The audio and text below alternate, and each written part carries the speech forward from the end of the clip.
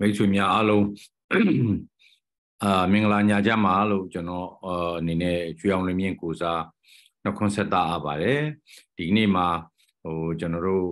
ရွှေအောင်လွင်မြင့်ဖွဲ့ကနေပြီးတော့ knowledge sharing program ပေါ့နော်မိတ်ဆွေသစ်တွေလည်းတွေ့နေတဲ့အတွက်ကြောင့်တော်တော်များများတော့ဆရာကြီးဒေါက်တာမြင့်သောတပည့်တွေများပါတယ်နောက်စိုက်ပျိုးရေးဖွဲ့ဒီဆရာကြီးဦးစံသိန်းပါဝင်စိုက်ပျိုးရေးဖွဲ့တွေများဆရာကြီးဒေါက်တာတင်ကိုလည်းတွေ့ပါတယ်နော်ဒါကြောင့်မလို့ကျွန်တော်တို့ဒီဘုဒ္ဓတာမျှဝေခြင်းပေါ့ကျွန်တော်တို့ဒါစနေနေ့ည7:00 နာရီတိုင်းဒီ Zoom link ကပဲလုပ်နေတာကျွန်တော်တစ်နှစ်ခွဲရှိပါပြီကျွန်တော်တို့ပတ်စင်ပေါ့နော်အဲ့ပတ်စင်ကျွန်တော်တို့ဒီကပညာရှင်များမိတ်ဆွေများဆရာဆရာမများတယောက်လိုမှာမယ်ဆိုရင်ကျွန်တော်တို့ရဲ့ရွှေအောင်လွင်ပြင်ရဲ့ Facebook page ကိုကြည့်ပြီးတော့မှစိတ်ဝင်စားတဲ့ခေါင်းစဉ်ကိုတွေ့ပြီးရင်ကျွန်တော်တို့ကဝင်ပြီးတော့ join လို့ရပါတယ်တို့တူပဲကျွန်တော်တို့နည်းနည်းလေးဆရာကြီး biography မပြောခင်ကျွန်တော်နည်းနည်းကြီးညာကျွန်တော်တို့ online certificate course လေးတွေပေါ့ကျွန်တော်တို့ဖွင့်နေတာကျွန်တော်တို့ဒါပတ်စင်3 ခုမြောက်2 ခုမြောက်ရှိနေပြီဖြစ်ပါတယ်ကျွန်တော်တို့တစ်နှစ်ဒီပါလောက်ပေါ့နော်စိုက်ပျိုးရေးရယ်မွေးမြူရေးရယ်တစ်တော်ရယ်နောက်ပတ်ဝန်းကျင်ထိန်းသိမ်းရေးရယ်စသဖြင့်ပေါ့နော်အဲ့တော့ဒီပတ်ဝန်းကျင်ထိန်းသိမ်းရေးတင်တဲ့အမှတ်စဉ်နှစ်ဆိုရင်ကျွန်တော်တို့ဇူလိုင်လ 18 ရက်နေ့မှာစတင်ဖွင့်လှစ်မှာဖြစ်ပါတယ်ည 9 နာရီခွဲကနေပြီးတော့စပြီးတော့ပေါ့3 ပတ်နီးပါးလောက်ပေါ့ဆရာအပေါင်းဆုံးပေါ့အဲ့ဒါနဲ့ပတ်သက်တဲ့ကျွန်တော်ဒီလို free webinar လေးကိုကျွန်တော်ဒီ Zoom link ကပဲကျွန်တော်ကြာသာပရိနေ့73 ရက်နေ့ဒီမှာလည်းကျွန်တော်တို့ဒီမှာရွှေအောင်လွင်မြင့်ကကြီးညာပါလိမ့်မယ်နော်တင်မဲ့ဆရာဆရာမတွေနောက်မိတ်ဆက်နေပေါ့နောက်ဆရာကြီးရဲ့IBM ပေါ့နော်ခေါင်းစဉ်ကတော့ဆရာကြီး integrated pest management ပြောမှာဖြစ်ပါတယ်ဆရာကြီးရဲ့ biography ကိုကျွန်တော်နည်းနည်းလေးပြောပြပါမယ်ဆရာကြီးဒေါက်တာမြင့်သောင်းက diploma certificate ကိုကျွန်တော်ပြည်မနာစိုက်ပျိုးရေးသိပ္ပံအနေ1981မှာရပါတယ်စိုက်ပျိုးရေးတက္ကသိုလ်ကတော့မန္တလေးမှာကျောင်းတက်ပြီးတော့မှရေစင်းကနေပြီးတော့ရေစင်းစိုက်ပျိုးရေးတက္ကသိုလ်ကနေ1985ခုနှစ်မှာ bachelor ဘွဲ့ကိုရရှိခဲ့ပါတယ်နောက် Master of Agricultural Study ဘွဲ့ကိုတော့ University of Queensland တက္ကသိုလ် Australia နိုင်ငံမှာရှိပါတယ်ဆရာကြီးကအစောဆုံးမှာပဲကျွန်တော်စိုက်ပျိုးရေးမှာတော့1984မှာရပါတယ်အဲ့ဒီမတိုင်မီကလည်းဟိုဆရာကြီးတွေတော့ရှိတာပေါ့နော်ကွီစလန်ကပြီးတာတွေပေါ့ဟိုနောက်ပိုင်းကိုColombo plan နဲ့နောက်တစ်ခါ PhD ကိုတော့ကျွန်တော်တို့ National University of Malaysia University of Capital Malaysia ကနေပြီးတော့1998ခုနှစ်မှာရရှိပါတယ်သူကဘာမောခ entomology ပေါ့သူပြောမဲ့ဒါကောင်းစင်ပေါ့ Kimila Beta လို့ခေါ်ရတယ်ကျွန်တော်တို့ insect ပိုးမွားတွေအကြောင်းပေါ့ဘာမောခချုပ်ကိုလည်းဘာမောခချုပ်ပေါ့ငိမ့်စားဘာမောခချုပ်လည်းဖြစ်ပါတယ်ကျွန်တော်နဲ့သူအမျိုးသားပညာရေးမူဝါဒကော်မရှင်မှာလည်းသူတွဲလုပ်ခဲ့ပါတယ်ဆရာကြီး supervise လုပ်ခဲ့တာလူ MSc နဲ့ PhD ကျောင်းသားပေါင်း30တဲ့မနေ့ရှိပါတယ်နောက်သူ retire လုပ်ပြီးတော့2021 retire လုပ်ပြီးတဲ့ခါမှာ Golden Key ကိုGolden Key ဆိုတဲ့ကုမ္ပဏီမှာ agrochemical ကုမ္ပဏီမှာကျွန်တော်တို့ advisor အနေနဲ့ join ပါတယ်နောက်2016ကနေ2021ကတော့ကြာ NEBC ပေါ့နော်မြို့သားပညာရေးမူဝါဒကော်မရှင်မှာလုပ်ခဲ့ပါတယ်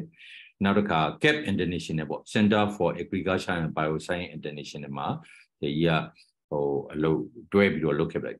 associate ပေါ့ CAP မြန်မာအနေနဲ့နောက်တစ်ခါကျွန်တော် part time consultant အနေနဲ့ FAO မှာလုပ်ပါတယ် Climate Smart Agriculture Handbook ကိုလည်းထုတ်ခဲ့ပါတယ် ABSI နဲ့နောက် Integrated Crop Management Handbook ကိုလည်းဒီ dry zone မှာရှိတဲ့ Integrated Crop Management ကိုလည်းဒီပဲဒီစိမ်းမှာပဲမြေပဲစသဖြင့်ပေါ့နော်စပါနာစသဖြင့်ဒီလုပ်ငန်းတွေလည်းလုပ်ခဲ့ပါတယ်သူစာအုပ်တွေလည်းအများကြီးရေးပါတယ်အောင်မြင်မှုဆိုတော့သင်လက်ထဲမှာတိုးထွင်းတီထွင်းတွေးခေါ်ပညာအောင်မြင်ရေးအတွက်တော့ကျက်21ချက်တန်းကျော်တတိလျော့ရဲ့ချက်များဆိုတဲ့ဒီအောင်မြင်မှုစာအုပ်တွေကိုလည်းလုပ်နေပါတယ်ဆရာကြီးကလည်းရှိတော့ရန်ကုန်မြို့တာဂီတာမြို့နယ်နေလေးရှိပါတယ်ကျွန်တော်တို့ဒီ IBN တင်တန်းကလည်းဟိုကျွန်တော်တို့ရွှေအောင်လွင်မြန်းနေဆရာဦးရန်လင်းတို့ဒေါက်တာမေဦးခိုင်တို့ဆရာကြီးကိုလည်း request လုပ်တာတော့ IBN တင်တန်းကိုလည်းကျွန်တော်တို့တောင်သူတွေက request လုပ်တာတော့တင်တန်းလည်းကျွန်တော်တို့ဒီလာမိတ်ခေါ်တာပေါ့နော်ဒီလာမိတ်ပေါ့ဒီတင်တန်းလေးလည်းဖွင့်မှုရှိနေပါတယ်ဒါလေးချင်းဆရာကြီးစလို့ရပါပြီခင်ဗျကျေးဇူးတင်ပါတယ်ဟုတ်ကဲ့ thank you ပါကျေးဇူးတင်ပါတယ်ကျွန်တော်ဒီဘက်ကတင်လိုက်ရမလားဟောဆရာတင်လိုက်ပါဆရာဘက်ကတင်ပါရမယ်ဟုတ်သမီးလာပါဦး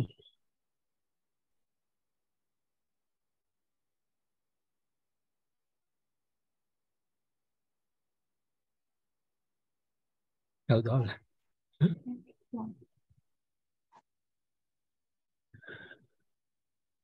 ကြာနော်အားလုံးပဲမင်္ဂလာပါကျွန်တော်တန်ကြားရလားမသိဘူးကြားပါနော်ကြားပါတယ်ဟုတ် PowerPoint ကတော့မတွေ့သေးဘူးဆရာ PowerPointဘယ်လိုဖြစ်လို့လဲသမီးခုနတွေ့တယ်ဆရာခဏလေး screen ပေါ်တင်လိုက်ပြီမှာဟိုသမီးဘယ်လိုလုပ် share လုပ်မတရားလားဒီမှာ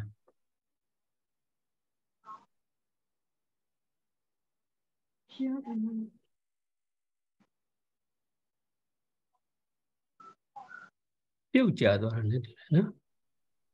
ပြုတ်ကြပါဦးဒီမှာရှိနေတယ်ဟောတ cream ပေါ်မှာရှိရင်တော့ဆက်ခုနကတော့ရလိုက်တယ် share မလုပ်တာအဲ့ဒီဟာကိုလုပ်လိုက်တာဟိုတော့မှာ share ပေါ်လေသမီးကိုပြရတာလေဖြည်းဖြည်းလုပ်ပါရပြီဆရာရပါပြီခင်ဗျာတွေ့ပြီဘယ်နှမ်းမှာ page file ရှိရလေအဲ့ဒါကိုကြည့်လိုက်တယ်ရလားနေလဲမှာဟုတ်တယ်ဆရာတွေ့ပါပြီဆရာရှိုးလိုက်ဟုတ်ဆရာပြောလို့ရပါဟုတ် sorry ပါကျွန်တော်တကယ်ကတော့ပြီးခဲ့တဲ့လ23ရက်24ရက်ကပြောဖို့ပါပဲဒါပေမဲ့စိုက်တိပံကနှစ်တရာပြည့်ဖိတ်တော့ကျွန်တော်လည်းပဲကျောင်းသားဟောင်းအနေနဲ့အဲ့ဒီသွားတဲ့အတွက်ပြက်သွားပါတယ်ပြက်သွားပြီးခုတော့တစ်ခါပြန်ပြီးပေါ်လာပါတယ်တကယ်ကတော့ဒီဟာ integrated pest management ကတော်တော်များများ family ဖြစ်ပြီးသားဖြစ်မှာပါတချို့လည်းပဲ into သမားတွေလည်းကျွန်တော်တော်တော်များများတွေးလိုက်ပါတယ်ကျွန်တော်အနေနဲ့တော့ knowledge sharing မှာပဲအကုန်လုံးလည်းပဲပြောဖို့ရမဖြစ်နိုင်ပါဘူးတတ်နိုင်တဲ့လောက်ပေါ့နော်တစ်ချိန်တုန်းကတော့စတိကစားတော့ကိုတော့သိတယ်လို့ထင်ထားကြတာဒါပေမဲ့လို့ဒီနေ့ဒီအချိန်မှာကျတော့ခေတ်ကလည်းပြောင်းလာတယ်နောက်တချို့ဟာတွေလည်းပဲ concept တွေအများကြီးပြောင်းတယ်ကျွန်တော် update တော့ဖြစ်ချင်မှဖြစ်ပါမယ်နော် IBM ဆိုတော့သိတဲ့အတိုင်းပါပဲကျွန်တော်တို့တော့ control measure တွေအများကြီးရှိတဲ့ထဲကနေပြီးတော့ကျွန်တော်တတ်နိုင်တဲ့လောက်အဆင်ပြေမဲ့ဟာလေးတွေပေါ့နော်ကိုယ်နဲ့တင့်တော်တဲ့ရနိုင်တယ်မြနီလန်းတွေကိုကျွန်တော်တို့ကပေါင်းဆက်ပြီးသုံးဆွဲတဲ့နေ့ဖြစ်ပါတယ်အဓိကတော့ pest population ထပ်ပြီးတိုးပွားလာပြီးတော့ဒီနံပျက်စီးတဲ့အဆင့်မရောက်အောင်ကာကွယ်ဖို့ပဲဖြစ်ပါတယ်ဒီမှာအချက်၃ချက်ရှိပါတယ်ပထမချက်ကတော့စီးပွားရေးရတွက်ချေခဲ့ရမယ်ပတ်ဝန်းကျင်ကိုထိခိုက်မှုအနည်းဆုံးဖြစ်ရမယ်နောက် socially acceptable ပေါ့နော်ဒီ ecology ကိုလည်းပဲမထိခိုက်ရဘူးဒီ၃ချက်နဲ့ညီမှသာလျှင် IPM လို့ကျွန်တော်တို့ကသတ်မှတ်လေးရှိပါတယ်အဓိကတော့ဒီနံရှင်သန်ဖွံ့ဖြိုးပြီးတော့ကို ecosystem ကိုလည်းမပျက်စီးအောင်သဘာဝ control measure တွေနဲ့ပေါင်းဆက်ထိန်းသိမ်းတဲ့လောက်ကင်သွားတဲ့နည်းလမ်းဖြစ်ပါတယ်ဒါ FAO ရဲ့ definition ပဲဖြစ်ပါတယ်တကယ်တမ်းတော့ဒါတွေကိုပြန်ကြည့်မယ်ဆိုလို့ရှိရင်ပထမဆုံးစတော့ regulatory mechanism ပေါ့နော်ကျွန်တော်တို့ကတော့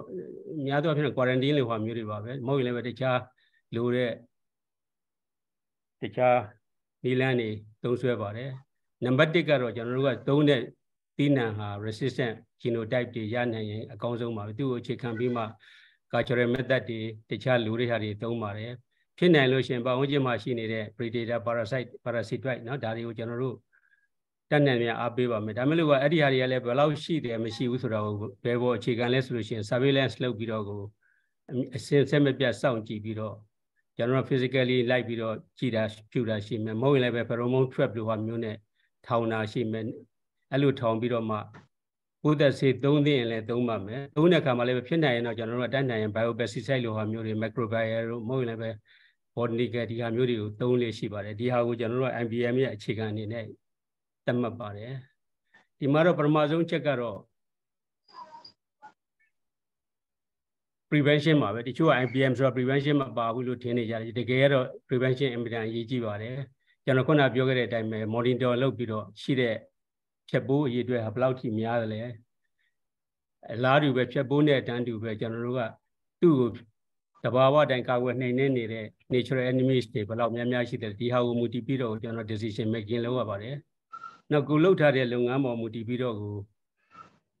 ဘယ်လောက်တိုင်းတာထိအောင်မြင်တယ်လဲဒီဟာကိုကြည့်ပြီးမှကျွန်တော်တို့ကပြန်ပြီးတော့ revise လုပ်တာလည်းရှိနိုင်ပါတယ်ဒီညာဘက်ချမ်းမှာပြထားတဲ့အစိမ်းရောင်တွေကတော့ဟိုဖတ်ကြည့်ရင်လည်းသိတာဆိုကျွန်တော်အသေးစိတ်တော့မပြောတော့ပါဘူးမစိုက်ချိန်ကိုအတိုးလျှော့ပေါ့နော်အဆင်ပြေတော့ကျွန်တော်တို့က pest ကြတဲ့အခါမှာတက်နိုင်တဲ့လောက်ရှောင်လွဲလို့ရအောင် source စိုက်တာရှိတယ်မဟုတ်ရင်လည်းပဲနောက်ကျစိုက်တာရှိနိုင်ပါတယ် rotation intercropping လုပ်တာရှိတယ်နေရာရွေးတချို့ဟာတွေလည်းပဲလုပ်လို့ရချို့လည်းပဲလုပ်လို့ရရင်မှရမှာပေါ့နော်နောက်တစ်ခုကတော့ ကွင်းထဲမှာသုံးတယ်ကျွန်တော်တို့ဆေးပြန့်ကိရိယာပဲဖြစ်ဖြစ်ထုံရထဲကိရိယာပဲဖြစ်ဖြစ်ဒီပစ္စည်းတွေက sanitation အမြဲတမ်းအရေးကြီးပါတယ်ဘာလို့ဆိုကွင်းတစ်ခုကနေတစ်ခုကူးနိုင်တဲ့အတွက်နောက်တစ်ခုကလည်းပဲတတ်နိုင်လို့ရှိရင် alternate host ပေါ့နော် host plant တွေဒီဟာလေးတွေကိုဒီတင်းနံပင်မှာဖြတ်ပိုးကြိုက်တဲ့တခြားပင်တွေရှိရင်လည်းပဲဒါတွေကိုတတ်နိုင်တော့ကျွန်တော်တို့ကဖြတ်စည်းဖို့လည်းလိုအပ်ပါတယ်နောက်ဖြစ်နိုင်တော့စောစောစီးစီးတက်တန်းတူတဲ့တင်းနံမျိုးစိုက်မယ်နောက် bio control agents ရှိတဲ့မြကိုကျွန်တော်တို့ကကာကွယ်ထိန်းသိမ်းပြီးတော့ encourage လုပ်မယ်ဆိုလို့ရှိရင်အကောင်းဆုံးဖြစ်ပါတယ်နောက်ဆုံးတစ်ခုတော့ရေးကြည့်တဲ့ဟာတော့ကျွန်တော်တို့ကများသောအားဖြင့်တောင်သူရဲ့ level မှာသူတို့က nitrogen fertilizer ကိုအများကြီးသုံးကြပါတယ်တကယ်တော့ balance ဖြစ်အောင်ကျွန်တော်တို့က nitrogen နဲ့မကဘဲနဲ့တခြား phosphorus သူတို့တော့ K ပေါ့နော်ဒီလိုဟာမျိုးကိုတိနံရဲ့ခန္ဓာရှိမှုတိုးတက်အောင်ဒီဟာနဲ့ပူးတွဲပြီးသုံးစွဲသင့်ပါတယ် MPM principle တွေကိုပြောမယ်ဆိုရင်တော့ကျွန်တော်တို့ကခုနကတော့ကျွန်တော်ပြောပြပါတယ် rotation လုပ်တာရှိတယ် intercrop လုပ်တာရှိတယ်ဒီဟာကတော့ဘယ်ပေါ်ဆိုင်လဲဆိုလို့ရှိရင် rotate လုပ်တယ်ဆိုတော့လည်းပဲနောက်ဆိုင်တဲ့တိနံဟာဖြတ်ပိုးကြနေတဲ့လက်ရှိကြနေတဲ့ဖြတ်ပိုးမနစ်သက်တဲ့ဟာမျိုးမကြနိုင်တဲ့ဟာမျိုးဒါမျိုးနဲ့ rotate လုပ်မှသာလျှင်အဓိပ္ပာယ်ရှိပါတယ်မဟုတ်ရင်တော့လည်းပဲပိုဆိုးဖို့ရှိပါတယ် generation ပေါင်းများစွာဖြစ်လာမယ်နောက် sanitation တွေဟာလည်းအင်မတန်ရေးကြည့်ပါတယ်နောက်စိုက်ချိန်ပြုချိန်ဒါတွေကအပြောင်းအရွှေ့တွေအများကြီးလုပ်လို့ရပါတယ်ကျွန်တော် resistant variety မဟုတ်ရင်လည်းပဲ tolerant ဖြစ်တဲ့ variety ပေါ့နော်မရနိုင်လည်း tolerant variety ဒါတွေကျွန်တော်စိုက်ဖို့လိုပါတယ်ဒါတွေကတော့ certified seed တို့ဘာလို့ညာတော့ DOA နဲ့ဆက်သွယ်ပြီးဝယ်ပြီးရနိုင်မယ်လို့ထင်ပါတယ်နောက်ကွင်းမှာတန်ရှင်းဖို့လိုတယ်နောက်တစ်ခုတော့ beneficial နဲ့ကျွန်တော်ခုနကတော့ပြောပြီးသားအချက်တွေပါပဲဒီထဲမှာနောက်ဆုံးအောက်ဆုံးကတစ်ခုရှိလို့ရှိရင်ကျွန်တော်တို့ဘာကိုသိဖို့လိုလဲဆိုလို့ရှိရင်ပိုးကြနေတဲ့ပမာဏဟာဘယ်အတိုင်းအတာရှိလဲစီးပွားရေးထိခိုက်နိုင်တဲ့အဆင့်ကိုရောက်နေပြီလားရောက်လို့ရှိရင်ကျွန်တော်တို့ကအဲ့ဒီဟာတွေကိုတတ်နိုင်သမျှကာဝယ်နိုင်အောင်ရှိသမျှနီလန်းနေနဲ့ပေါင်းဆက်ပြီးတော့ကိုသုံးဆွဲသွားမှာဖြစ်ပါတယ်ပထမဆုံးအရေးကြီးဆုံးကျွန်တော်ခုနပြောတဲ့အတိုင်းပဲ monitoring เนาะဒီဟာတွေကပိုးကောင်ဟာဘယ်လောက်ထိဆိုးရွားနေပြီလဲကြားလို့ဆိုကွင်းထဲမှာကျွန်တော်တို့ဖြစ်နိုင်ရင်တော့အပတ်စဉ်လောက်ကောက်နေမယ်ဆိုရင်တော့အကောင်းဆုံးပါပဲဒါကတော့ဟို extension agent ပဲဖြစ်ဖြစ်ကာယကံရှိပဲဒါပေမဲ့လူတွေကဒါတော့တိတ်တော့စိတ်ဝင်စားကြဘူးเนาะအနည်းဆုံးကျွန်တော်တို့ကွင်းထဲမှာဟိုတချို့လည်းပဲစိုက်ပြီးပြစ်ထားတဲ့အခါမှာတစ်ပတ်တစ်ခါသွားဖို့တောင်မှသွားကြရလဲမတချို့လည်းပဲ view စိုက်တဲ့လူကြဘယ်လိုပဲဖြစ်ဖြစ်ကျွန်တော်တို့ကပိုးကောင်ကြားတဲ့ဟာကိုဟို scouting ပါညာစေတရားတွေတော့တိနံလိုက်အပြောင်းလဲရှိတာပေါ့နော်စဘာဆိုရင်စဘာလိုက်ဝါဆိုဝါဒါမျိုးအပြောင်းလဲတွေနဲ့ကျွန်တော်တို့ကပိုးကောင်ကြားရောက်တဲ့ပမာဏကိုပထမမှတ်တမ်းယူဖို့လိုပါတယ်နောက်ကျွန်တော်တို့ visually ခုနကတော့ visual ပေါ့နော်ဒီခါလေးကျွန်တော်တို့ light trap ဒီဟာမျိုးမလုပ်နိုင်ရင်တော့ကျွန်တော်တို့က light trap တွေထောင်မယ် pheromone trap ပေါ့ဒီဟာကတော့ pheromone trap ကတော့ဟိုတောင်သူ level နဲ့နည်းနည်းတော့ဝေးပါသေးတယ်ကျွန်တော်အရင်နှစ်တွေတုန်းကတော့ follow me one ရောက်လာတဲ့အခါမှာ FAO ရဲ့အကူအညီနဲ့ဒီဟာလေးတွေတောင်သူ level အထိတော်တော်များများဖြန့်လိုက်နိုင်တာဝန်တာစရာကောင်းပါတယ်အဓိကကတော့ကျွန်တော်တို့ကဟို pheromone trap တို့ light trap တို့လုပ်တဲ့အခါမှာသူ့ရဲ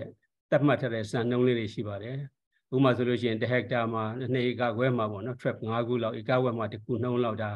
pheromone trap ရှိဖို့လိုပါတယ် stem yellow stem borer နဲ့ပတ်သက်လို့နောက် light trap ဆိုရင်လည်းပဲဒါပေမဲ့ light trap ကျတော့တစ်ခါလေကြက်လို့ရှိရင်ကျွန်တော်မကြိုက်တာတော့ရှိတယ်ဘာရှိလဲဆိုလို့ရှိရင် light trap တစ်ခုရှိတဲ့အခါမှာရှိသမျှအကောင်အလင်းရောင်ကြိုက်တဲ့အကောင်ကုံစုလာပြီးတော့ကို pest တင်မကဘူး natural enemies ပါတင်နိုင်တဲ့အတွက်ဒါကတော့တစ်ခါလေကြက်လို့ရှိရင်လည်းပဲစွတ်တော်သူကဒါကိုတိတ်မကြိုက်တာလည်းရှိတယ်သူ့အကွက်ထဲမှာအကုန်စုရောက်လာမလားဒီလိုဟိုစိုးရိမ်စိတ်တွေပေါ့နော်ရှိတာလည်းရှိကြပါတယ် sweep net ကတော့အလွယ်ဆုံးပါပဲသို့တော်လည်းပဲတကယ် standard size ရှိတဲ့ sweep net တခုနဲ့တေချာရမ်းလာတော့ဘယ်နေရာမှာသွားပြီးတော့ဒီဟာကိုကြည့်မလဲပါလာတဲ့ဒီ net ကလည်းဘယ်တိုင်းတာဒီပေါ့နော် natural enemies လို့ဟာမျိုးကိုမြင်နိုင်တွေ့နိုင်သလားဆိုတဲ့ဒီဟာလေးတွေကိုတော့သတိထားဖို့လိုပါတယ်နောက်ဒါကတော့ပုံလေးတွေနဲ့ကျွန်တော်ပြတာပါခုနကတော့ဟို light trap လိုဟာမျိုးထောင်ထားမယ်ဆိုရင်ကိုယ့်ရဲ့အခင်းအဆက်တနေရာပေါ့နော်ဟိုထောင်လို့ရပါတယ်မဟုတ်ရင်လည်းပဲ sticky trap တွေတော့တချို့ခင်းတွေမှာဒီ sticky trap တွေကတော်တော်များများစဘာခင်းတွေမှာလည်းသုံးပါတယ်ဒါပေမဲ့တချို့ခင်းတွေမှာကျတော့ကျွန်တော်ဘာသွားတယ်လို့ဆိုတော့မကောင်းတဲ့အချက်ကသူက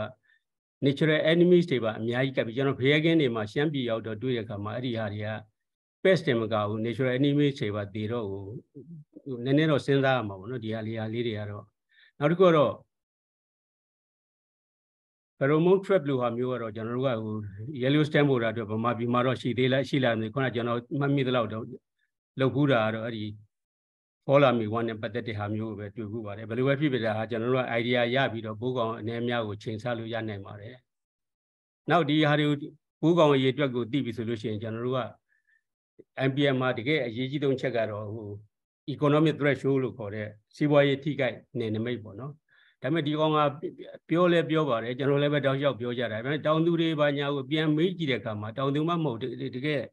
ကျွန်တော်တို့ကျောင်းဆင်းပြီးသားဟိုကျောင်းသားဟောင်းနေပေါ့နော်ဟိုငယ်လေးတွေဘာညာမေးကြည့်တဲ့အခါမှာလည်းပဲ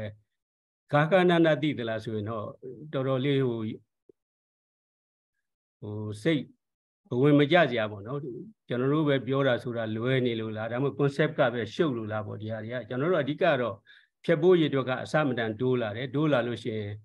ဒီဟာကိုစီးပွားရေးထိခိုက်တဲ့နယ်နိမိတ်ကိုမရောက်အောင်ပဲတိုင်းထားပြီးကာကွယ်လွယ်လဲဆိုပြီးတော့ဟိုစဉ်းစားတဲ့အချက်ပေါ့နော်ဒီမှာလည်းပဲသူကပိုးကောင်တစ်ကောင်ကြလို့ရှိရင်အပင်ကစပြီးတော့ injury ပေါ့နော်ကျွန်တော်လဲတယ်ထားပါတော့နော်ဘိန်းလဲတာဒါလဲလို့ရှိရင် injury ရတယ်damage ကဘယ်လောက်ရှိလဲဒူးပြဲသလားမဟုတ်လက်ကျိုးသလားစသဖြင့်ဒီတိုင်းတာလို့ပဲကျွန်တော်တို့ကတော့ပိုးကြတယ်ဆိုတော့လည်းပဲသူ့ရဲ့အတိုင်းတာပမာဏဟာဘယ်လောက်ထိပြည့်စည်တယ်ဆိုတာကိုကြည့်ဖို့လိုပါတယ်တိုင်းလို့တာလို့ရတဲ့ပမာဏ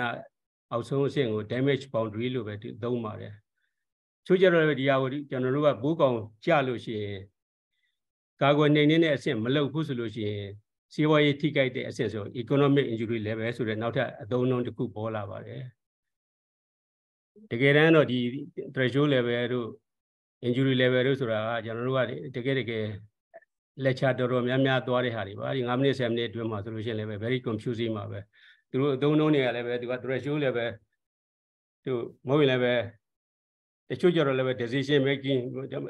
action threshold စသဖြင့်အမျိုးမျိုးခေါ်ကြပါတယ်ခေါ်တဲ့အခါမှာသူကဘာ misleading ဖြစ်လဲဆိုလို့ရှိရင် level လို့ပြောတော့လည်းပဲ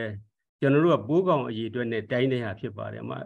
1မီတာပတ်လည်မှာပိုးကောင်ဘယ်နှကောင်ရှိသလဲအဲ့ဒီပိုးကောင်ကြောင့်မို့လို့ပျက်စီးတဲ့ပမာဏဘယ်လောက်ရှိသလဲ2ဆင့်လောက်သွားပါတယ်သွားတဲ့အခါမှာကျွန်တော်တို့ကတော့သုံးထားတဲ့အခါကျတော့ဒီမှာရေးတာကတော့ pest population to prevent economic damage နော်စီးပွားရေးထိခိုက်လောက်တဲ့ပိုးကောင်အရေးအတွက်ထိတိုးမလာအောင်ကာကွယ်ရမယ့်အဆင့်ကို threshold level ဆိုပြီးတော့သတ်မှတ်ပါတယ်ခက်တာတစ်ခါကျတော့လည်းပဲဒီမှာအသေးစိတ်တော့ရေးထားပါလေကျွန်တော်ပြောလည်းပဲပြောလေရှုပ်လေဖြစ်မှာသလိုတကယ်တမ်းကျတော့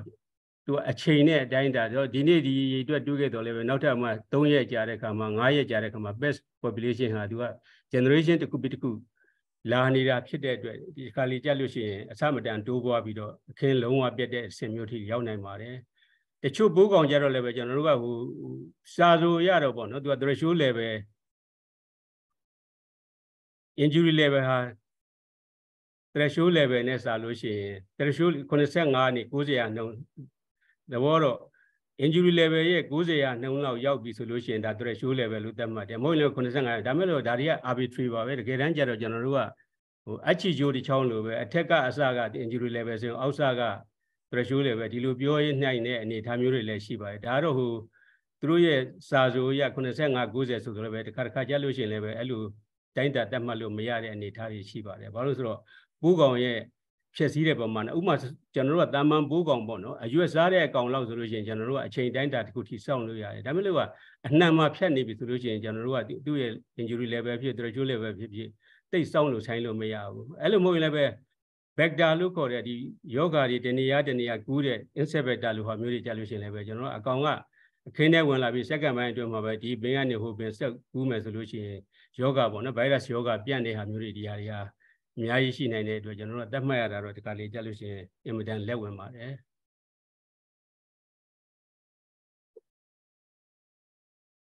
အဲ့ဒီဟာတွေကဘယ်နဲ့ဆိုင်လဲဆိုလို့ရှိရင်သီးနှံအမျိုးအစားပေါ်ဆိုင်ပါတယ်သီးနှံတွင်တစ်မျိုးတည်းမှာကိုပဲချို့ချခန္ဓာရင်မဲ့တဲ့မျိုးဆိုလို့ရှိရင်အရေအတွက်ကတစ်မျိုးနောက်တစ်ခါသီးနှံဒီတစ်မျိုးတည်းပဲဒီခန္ဓာရင်မဲ့တဲ့မျိုးဖြစ်ဖြစ်ရှိတဲ့မျိုးပဲဖြစ်ဖြစ်သူ့မှာလည်းပဲအပင်ရဲ့တက်တန်းပေါ်မူတည်ပြီးတော့လည်းပဲပြောင်းလဲရှိပါတယ်ဥပမာပြိုကင်းအဆင့်လောက်မှာဆိုလို့ရှိရင် pH နဲ့ပေါ့နော် brown plant ဟောပါလူတိုင်းသိတဲ့ဟာပါပြိုကင်းအဆင့်လောက်ဆိုလို့ရှိရင်ကောက်မြုံတစ်မြုံမှာ hill တစ်ခုမှာ9ကောင်လောက်ရှိမယ်ဆိုရင်ဒါဟာ threshold level ပဲပါပဲဆေးဖြန်းမှုလူတဲ့အဆင့်မှာအဲ့လိုမဟုတ်ဘဲနဲ့အပင်ကတကယ်ပင်ပွားအဆင့်လောက်ရောက်သွားပြီ delay stage ဆိုလို့ရှိရင်လည်းပဲ15ကောင်အကောင်20လောက်ရှိမှကျွန်တော်တို့ဒါကို threshold level သတ်မှတ်ပါတယ် booting လို့ခေါ်တဲ့နော်ဘုံလုံးလုံးအဆင့်လောက်ရောက်သွားပြီဆိုလို့ရှိရင်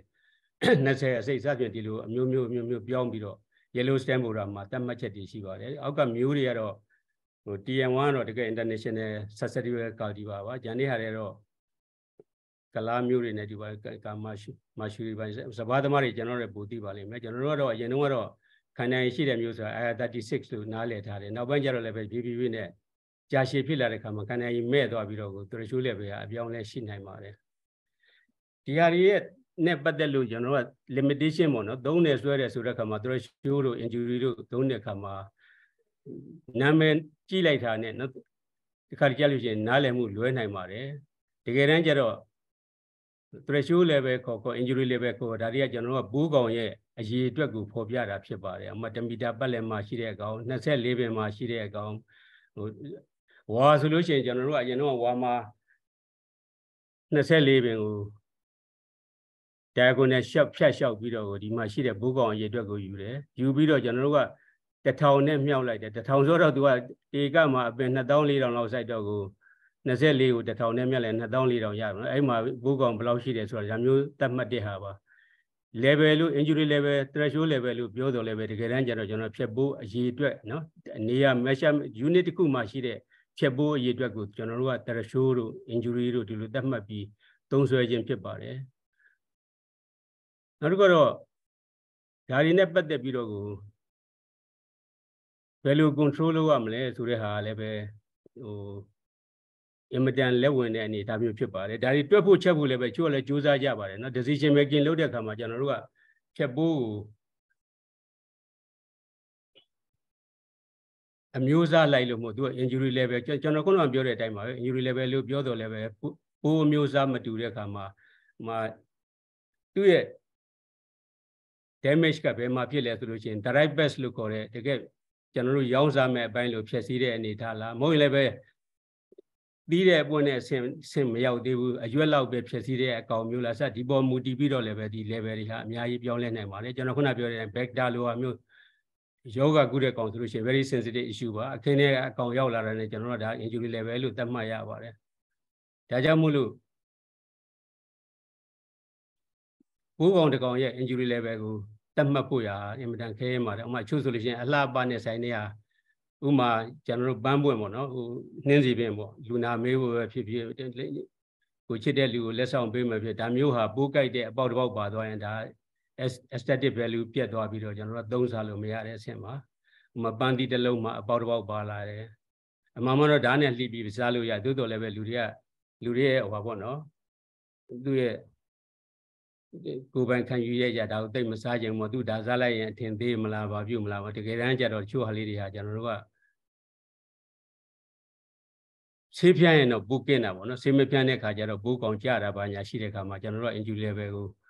ဒီ aesthetic value နဲ့လည်းပဲတိုင်းတာပြီးတော့သွားကြပါတယ်ဒါပဲလို့ကဒါတွေကအင်မတန်တွက်ရချက်ရလည်းခက်ပါချို့ဆိုရင် formula တွေနဲ့တွက်ထုတ်ပြီးတော့ကိုပေးထားတာတွေရှိပါတယ်ပြဿနာကကျွန်တော်ဘယ်မှာပိုဆိုးလဲဆိုရင်ပိုးကောင်တစ်မျိုးတည်းမဟုတ်ဘဲနဲ့2ကောင်3ကောင်4ကောင်အဲ့လိုကြတဲ့ခါမှာကျွန်တော်တို့ကဒီဟာတွေတွက်ဖို့ချက်ဖို့ဆိုတာဘယ်လို့မှအဆင်မပြေပါဘူးဒါကတော့ဟိုနမူနာပြတဲ့အနေနဲ့ threshold level တွက်တဲ့ဟာ injury level တွက်တဲ့ဟာပေါ့နော်ဒီဟာတွေကသိမထူးပါဘူးဟို injury ခေါ် threshold level ခေါ်နံပါတ်1ကတော့ဟို site ဒီတိနံအတွက်ကုန်ကြမဲ့နော်ကျွန်တော်တို့ကကုသဆေးဖြန်းမယ်မဟုတ်ရင်လည်း control measure တခုလုပ်မယ်သူတို့တော့ဆေးဖြန်းတဲ့ဟာပဲကျွန်တော်တို့ကဒီမှာတော့မူတည်ပြီးပြောကြတာများပါတယ်ကုန်ကြမဲ့ဈေးပေါ့နော်ဒီဟာကိုတွက်တယ်ဟိုဘက်ကဘာပါလဲဆိုရင်အဲ့ဒီဟာကိုဘာနဲ့စားလဲဆိုလို့ရှိရင်တိနံရဲ့တန်ဖိုး value ပေါ့အမှတ်ထားပါစဘာနဲ့ပဲကျွန်တော်ခတ်လို့လည်းပြောပါမယ်စဘာတတင်းပေါ့နော်စဘာတကယ်လို့ဒီခင်းမှာပိုးကောင်ရေးအတွက်ဒီလောက်ကြာနေလို့ရှိရင်စဘာ9တင်းပြက်မယ်နော်9တင်းပြက်မယ်ဆိုလို့ရှိရင်တတင်းရဲ့တန်ဖိုးဟာဒီနေ့ပေါက်ဈေးပေါ့ကျွန်တော်ခက်လွယ်ပြောမှာတကယ်အတိအကျမဟုတ်ဘူးနော်ဟိုတတင်းကို1000တန်တယ်ဆိုလို့ရှိရင်9တင်းပြည့်ရင်ကျွန်တော်9000ကုန်ကြဒီဟာပျက်စီးမှုရှိတယ်အဲ့ဒီပျက်စီးမှုကိုကျွန်တော်တို့ကဆေးဖြန်းတဲ့ဖြူတခုခု control measure လုပ်တဲ့အခါမှာငွေ9000ပုံတာနဲ့တွားညီတဲ့အဲ့ဒီပမာဏဆိုလို့ရှိရင်တပတ်တော့9တင်းပြည့်အောင်9တင်းပြည့်လို့ရှိရင်ကျွန်တော်ဒီနေ့ပေါက်ဈေးနဲ့9000ဆုံးရှုံးမယ်အဲ့ဒီဟာကိုကျွန်တော်က9000ဘိုးရင်းပြီးတော့မဟုတ်လည်းပဲ4000ခွဲဘိုးရင်းပြီးတော့ ဒီဟာကိုကာကွယ်နှိမ်နင်းနိုင်တယ်ဆိုလို့ရှိရင်ဒီပမာဏကိုကျွန်တော်တို့က economic injury level လို့ခေါ်ပါတယ်ဒါကတော့ဘယ်ပုံမှန်မူတည်လဲဆိုလို့ရှိရင်ဒီခက်တာကကျွန်တော်ခုနပြောတဲ့အတိုင်းပဲဒီဟာကကျွန်တော်တို့ကခက်လွယ်လွယ်သားဟိုမျက်စိတဲ့ပေါ်အောင်ပြောဆိုလဲပဲဒီဘက်က injury level ဆိုတာကျွန်တော်တို့ကရိတ်တဲ့အခါကျမှသိတာလေငကိုတုံးကလေးကျွန်တော် equivalent ဘာတွက်ထားမလို့ရှိရင်ပိုးကောင်ဘယ်နှကောင်ကြာလို့ရှိရင်ဘယ်နှစ်တင်းလောက်ပြတ်နိုင်တယ်ဥပမာထားပါတော့ကျွန်တော်ဒီထဲမှာဒီနေရာမှာဒီအခင်းမှာကောက်ကွက်တသိန်းရှိတယ်ထားပါတော့မဟုတ်လည်းပဲကျွန်တော်တို့ဒီနားလေးမှာကွက်ယူပြီးတော့ကိုကောက်ကွက်100ရှိတဲ့ထဲကနေပြီးတော့10ခုလောက်ပေါ့နော်10ဟင်းလောက်ပြတ်သွားတဲ့အခါမျိုးမှာအထွက်ဘယ်လောက်ရောက်မလဲကျွန်တော် potential ကြီးက100လို့သတ်မှတ်ထားတယ်100လို့သတ်မှတ်လို့ရှိရင် 10% ပြတ်သွားလို့ရှိရင်10ရင်းကုန်မယ် 5% ပြတ်လို့ရှိရင်9ရင်းပေါ့နော်အဲ့ဒီ9ရင်းရဲ့တန်ဖိုးကာမိအောင်9ရင်းနဲ့တန်ဖိုးနဲ့ညီတဲ့ပမာဏကြအောင်ဖြည့်ဆည်းတဲ့ဘိုးကောင်အရေးအတွက်ကိုကျွန်တော်တို့ကဒါ injury level လို့ခေါ်ပါတယ်နော်ဖြည့်ဆည်းတဲ့ပမာဏဒီမှာဆိုလို့ရှိရင်အပြောင်းလဲတဲ့ဘာရှိတယ်ဆိုလို့ရှိရင်သီးနှံတန်ဖိုးမြင့်သွားလို့ရှိရင်စဘာတရင်ကိုထားပါတော့ခုန1000မှုပဲနဲ့2000ဖြစ်သွားလို့ရှိရင်ကျွန်တော်တို့ကခုနတုန်းကပမာဏဟိုဘက်ကဟာပေါ့နော် 5% အပြည့်စည်းကျွန်တော်တို့ကမခံနိုင်တော့ဘူး2.5 လောက်ပဲခံနိုင်တယ်ဘာလို့ဆိုတော့သူကစဘာဈေးကတအားမြင့်လာတော့ကျွန်တော်တို့က9ရင်းပြက်လို့ရှိရင်တသိန်းကုန်ပါလေတသိန်းကုန်ပါဆိုတော့ကျွန်တော်တို့ကကုန်ကြမဲ့ဈေးကတော်တော်လေးကိုသိမခံနိုင်တော့ဘူး injury level ကပို့ပြီးတော့ကိုနေနေပဲခေါ်မလားရော့သွားမှာပေါ့နော်မဟုတ်ဘဲနဲ့စဘာဈေးကတိတ်ဈေးမရှိတော့ဘူး9000ပဲရှိလို့ရှိရင်10ရင်းပြက်လေကိစ္စဖြစ်ဒါမျိုးလေးတွေကျွန်တော်အတိုင်းတာနဲ့သွားကြပါတယ်ဒါမှမဟုတ်ဒီထဲမှာပြမထားတဲ့တခုကသူကတချို့တကယ်တမ်းတွက်တဲ့ခါကျတော့သူက K value ဆိုတာတခုထည့်ပါတယ် K value ဆိုတာကတော့ဟိုပိုးသက်ဆေးရဲ့အာနိသင်ပေါ့နော် potential killing power ကိုထားပါတော့သူ 100% ဆိုရင်တော့လည်းပဲ1ဖြစ်မှာပေါ့မဟုတ်ရင်လည်းပဲ90% တက်လို့ရှိရင် 0.9 ဖြစ်မှာပေါ့ဒါပေမဲ့အဲ့ဒီဟာတွေကလည်းပဲကျွန်တော်တို့ potential killing power ကိုထည့်တွက်တဲ့ခါမှာတကယ်တမ်းကျတော့တော်တော်လေးတော့လက်ဝင်တဲ့ကိစ္စပါဘယ်ပိုးသက်ဆေးကဘယ်လောက်ကောင်းလို့ပါပြီဆိုတော့သူ့ရဲ့ဟို level ပေါ်အတိုင်းဖြစ်လားမဖြစ်လားကျွန်တော်လည်းမသိဘူးလေအဲ့ဒါတွေဆိုတော့အမတန်ရှုပ်ထွေးတဲ့အတွက်ကျွန်တော်တို့ကတော့တကယ်ကျတော့ကျွန်တော်တို့ဗမာပြည်မှာလည်းပဲကျွန်တော်ကိုယ်တိုင်လည်းပဲဒီအင်ဒိုဌာနမှာနှစ်ပေါင်း30လောက်လုပ်ခဲ့ပါတယ်ကျောင်းသားတွေလည်းပဲဒီ threshold လည်းပဲအကြောင်းပြောတယ်အချို့လည်းပဲသူတေသနာလေးတွေလုပ်ခဲ့တယ်ဒါမဲ့လို့ကကျွန်တော်တို့ကိုယ်တိုင်ကိုကြပေါ့နော်ဘယ်ဘိုးကောင်ရဲ့ဘယ်သီးနှံကဘယ်လောက် percent ဆိုရင်7မှာဘယ်နှကောင်ဆိုရင်စသဖြင့်ဒီလိုသတ်မှတ်ချက်နဲ့ injury level တို့ threshold level တို့ကျွန်တော်တွက်ပြီးတော့မပေးနိုင်ခဲ့ပါဘူးတကယ်တမ်းကျတော့ဒီဟာတွေဟာအင်မတန်လည်းပဲလက်ဝင်တဲ့ဟာပါ theoretically အင်မတန်အသုံးဝင်ပါတယ်သို့တော်လည်းပဲ practical application ဟာတော်တော်ကွာကြပါတယ်ကျွန်တော်တို့ကဘာပဲလုပ်နိုင်လဲဆိုလို့ရှိရင်သူများတွက်ချက်ထားတဲ့ဟာလေးကိုနမူနာယူပြီးတော့ဒီဟာလေးတက်နိုင်တဲ့လောက်ပေါ့နော်တကူတော့ရှိတော့ကျွန်တော်တို့ကကိုယ်နဲ့နီးစပ်တဲ့ဟာပေါ့အိန္ဒိယဆိုလို့ရှိရင်လည်းပဲကိုယ့်ရဲ့ရာသီဥတုအခြေအနေနဲ့ကိုက်တဲ့ဒေသမျိုးဖြစ်မဟုတ်ရင်လည်းပဲတခြားနိုင်ငံဆိုရင်လည်းပဲဒီအထူးသဖြင့်တော့ temperature ပေါ့နော် temperature အင်မတန်အရေးကြီးတာသူတို့စိုက်တဲ့မျိုးရယ်သူတို့စီက crop value ရယ်နောက် control measure လုပ်တဲ့ technique တွေဒီဟာတွေကိုစုံစမ်းပြီးတော့သူများဟာကိုပဲ duplicate လုပ်တဲ့အဆင့်ပါပဲနောက်ပိုင်းကျတော့လူတွေကဘာလုပ်လာလဲဆိုလို့ရှိရင်ဒီ threshold level ကိုအားမရတဲ့အခါမှာဟိုဘာထွင်းလာလဲဆိုလို့ရှိရင် AESA ဆိုတာ agro ecosystem analysis လို့ခေါ်တဲ့ဟာကိုသူကဘာတွေကိုထည့်တွက်လာလဲဆိုလို့ရှိရင်ဖြတ်ဖို့ရည်အတွက်ကိုတစ်ဖက်မှာအကုန်လုံးစုပြီးသူကတွက်လိုက်တယ်ဘာကောင်ဘယ်လောက်ဘယ်နှကောင်ရှိတယ်ပေါ့နော်ဒီတစ်ဘာကင်းမှာဟိုဘက်ညာဘက်ချမ်း defender လို့ခေါ်တဲ့ predator တွေ parasite တွေဘယ်လောက်ရှိတယ်ဒီနှစ်ခုကိုချိန်ဆပြီးမှခုနကတော့ control measure လုပ်တဲ့ဟာကိုဆုံးဖြတ်ထားလည်းရှိပါဒါလည်းပဲတကယ်တမ်းကျတော့ ESA ကအင်မတန်ကျေပြတ်တဲ့ဟာပါဟိုကျွန်တော်သဘောသာပြောတော့ဒီ threshold level ကအင်မတန်အငင်းလဲပွားကြတယ်နားလဲဖို့လည်းအင်မတန်ခက်တယ်အပြောင်းလဲရလည်းပဲကျွန်တော်တို့ကဘယ်ပေါ်မူတည်လဲဆိုရင် cost of control ကလည်းဘယ်ပေါ်မူတည်လဲဆေးတွေဈေးကြီးရင် cost of control ကတက်ကြီးလာမှာပဲလीနောက် labor ဈေးကြီးရင်ကြီးလာမှာဒီဟာလေးတွေပေါ်မှာအများကြီးမူတည်ပါတယ်နမူနာတွေနဲ့ကျွန်တော်ကြည့်မယ်ဆိုလို့ရှိရင်ဖြတ်ဘိုးတွေနဲ့ပတ်သက်လို့ရှိရင် temperature ဟာအင်မတန်အရေးကြီးပါတယ်အခုကတော့ဒီ IBM နဲ့ parallel ပဲသွားတာ Pest လို့ခေါ်တဲ့အကြံပေးတဲ့အဖွဲ့အစည်းတွေကယ်ဘီပေါ့နော်ကယ်ဘီမှာရေးခဲ့တဲ့ဒီစာအုပ်ထဲမှာဆိုလို့ရှိရင်သူတို့ကဘာပြောထားလဲဆိုရင်ဒါကတော့ဒေါက်တာရောင်းဆိုတာသူကဤဒီမှာနှစ်ပေါင်းများစွာလှုပ်လာတဲ့နော် entomology ပါမောက္ခပါ ecology သူတန်တာတော့ ecology တန်ပါတယ်သူရဲ့အဆိုရပေါ့နော်တကယ်လည်းမှန်ပါတယ်ကျွန်တော်တို့စဘာကင်းတွေကရက်40သားလောက်ထိဒါတော့ general ခြုံပြောတော့ပါကတိကတပြောရင်တော့ရက်90သားရောဖြစ်မလားဆိုရင်များသောအားဖြင့်100ကျော်ပတ်ဝန်းကျင်ရှိတဲ့မဟုတ်ရင်လည်းပဲ 130လောက်ပတ်ဝန်းကျင်ရှိတဲ့အခင်းမျိုးတွေမှာဆိုလို့ရှိရင်တက်တန်းရှိတဲ့စဘာကင်းမျိုးမှာဆိုလို့ရှိရင်ပထမရက်40ဟာဆေးဖြန်းလေလကားပဲဘာမှအကျုံးပြသူကတော့သူ့ရဲ့လောက်တဲ့25နှစ်ကိုအခြေခံပြီးတော့ဒီနေ့ထိလည်းတက်ရှိထင်ရှားရှိပါတယ်တရုတ်မှာသွားပြီးတော့ visiting professor အနေနဲ့တင်တော့မှာဗမာပြည်လည်းပဲအရင်တုန်းကတော့မကြလာပါတယ်ခုကတော့မလာနိုင်ဘူးသူ့ရဲ့အတွေ့အကြုံရဆိုလို့ရှိရင်ဒီပထမရက်40ဖြန်းတဲ့ဟာ waste ပဲလို့သူပြောပါတယ်နောက်တစ်ခါတော့ resistant ဖြစ်နေတဲ့အနေအထားမျိုးဆိုလို့ရှိရင်ဆေးဖြန်းမနေတယ်ဒီဆေးသုံးလို့လည်းအလကားပဲသူက resistant ကဘယ်နှဆအထိဖြစ်နေမှန်းဗာမှန်းသိလို့ရှိရင်ကျွန်တော်တို့ကခက်တာကျွန်တော်တို့မှအဲ့ဒီ record လည်းတိတ်မရှိဘူးဆိုတာကဆေးတစ်မျိုးသုံးလို့အဆင်မပြေလို့ရှိရင်ကျွန်တော်တို့ကဘာလို့လဲဆိုရင် dosage ကိုနည်းနည်းမြင့်တယ်မြင့်နဲ့အဆင်မပြေလို့ရှိရင် frequency တိုးတယ်ဥပမာတလတစ်ခါဖြန်းရနေ15ရက်တစ်ခါဖြစ်လာတယ်15ရက်နဲ့မရရင်တစ်ပတ်တစ်ခါဖြန်းတယ်မရလို့ရှိရင်3ရက်တစ်ခါဖြန်းမဟုတ်ရင်လည်း alternate day မဟုတ်ရင်လည်းနေ့တိုင်းဖြန်းတဲ့အဆင့်ပေါ့နော်စဘာမှမဟုတ်ဒီခြားတိနဲ့မှလည်းပဲဒါမျိုး practice လုပ်ကြပါတယ်နောက်တစ်ခုကတော့ဖြစ်နိုင်လို့ရှိရင်ဒီတတိယနေရာဟာပေါ့နော်ဒီ attract ဆိုတဲ့ဟာဒီဟာတော့သူတို့ဘာခေါ်လဲဆိုလို့ရှိရင်စကလုံးလှတာပဲသူက ecological engineering ဆိုပြီးတော့သတင်းပေါင်းတွေပေါ်မှာ natural enemies လာအောင်ပန်းပွင့်တဲ့အပင်တွေကိုစိုက်ထားတော့ကျွန်တော်တို့ကပြားတွေလာတယ်ဘရုံးတွေလာတယ်ကျွန်တော်တို့မျက်စိနဲ့လည်းမြင်မှုခက်တယ်ကျွန်တော်တို့က parasitoid သေးသေးလေးတွေလာတဲ့ခါမှာအခင်းအကွက်ထဲမှာရှိတဲ့ဘိုးကောင်ကိုအများကြီးနှိမ်နှင်းနေတာကိုတွေ့ရတယ်နောက်ဖြစ်နေတော့နောက်ဆုံးဟာတော့ကျွန်တော်တို့သုံးနေကြပါဘူး resistant variety သုံးရင်တော့ဆေးသုံးရအများကြီးတက်တာပါတယ်ဒါကတော့နမူနာပါကျွန်တော်တို့apple snake ဟာ GAP ပေါ့နော် golden apple snake ဟာအင်မတန်ဆိုးတဲ့အကောင်ဆိုတော့သူ့ကိုနှိမ်နှင်းမယ်ဆိုရင်လည်းပဲကျွန်တော်တို့ကတက်နေတယ်လို့တဦးတည်းတယောက်တည်းလုံးမဲ့အစားဒေတာလိုက်ပေါ့နော် regional wise လောက်ကြမယ်ဆိုလို့ရှိရင်လည်းပဲပထမဥကိုယူပြီးဖြစ်စီမယ်ဒီဥတွေရဖို့ဆိုရင်လည်းပဲကိုယ်ခင်းကွက်ထဲမှာဒုတ်ချောင်းတွေပေါ့နော်ဒီကိုင်းတွေစိုက်ထားပြီးတော့ဘိုးကောင်တက်ဥကောင်လုံးမယ်ဒီဟာကိုတက်ဥတာတခါမှဥမြုံဖြစ်စီမယ်မဟုတ်ရင်လည်းပဲခင်းထဲမှာနည်းနည်းခြိုက်နေနေတဲ့နေရာမျိုးမှာဘီလောဘီနန်နော်မဟုတ်ရင်လည်းပဲတင်မော်ရွက်စသဖြင့်ဒါမျိုးလေးတွေကိုစုထားလို့ရှိရင်ခရူးကြိုက်တော့သူဒီနေရာလာတယ်နောက်အခင်းကွက်တစ်ခုရွက်နေတစ်ခုကူးမသွားအောင်ကျွန်တော်ကတန်စကားနဲ့ကာပြီးတော့လုပ်တဲ့ဟာမျိုးရှိမယ်မဟုတ်ရင်လည်းပဲဘိုးကောင်ရှိတဲ့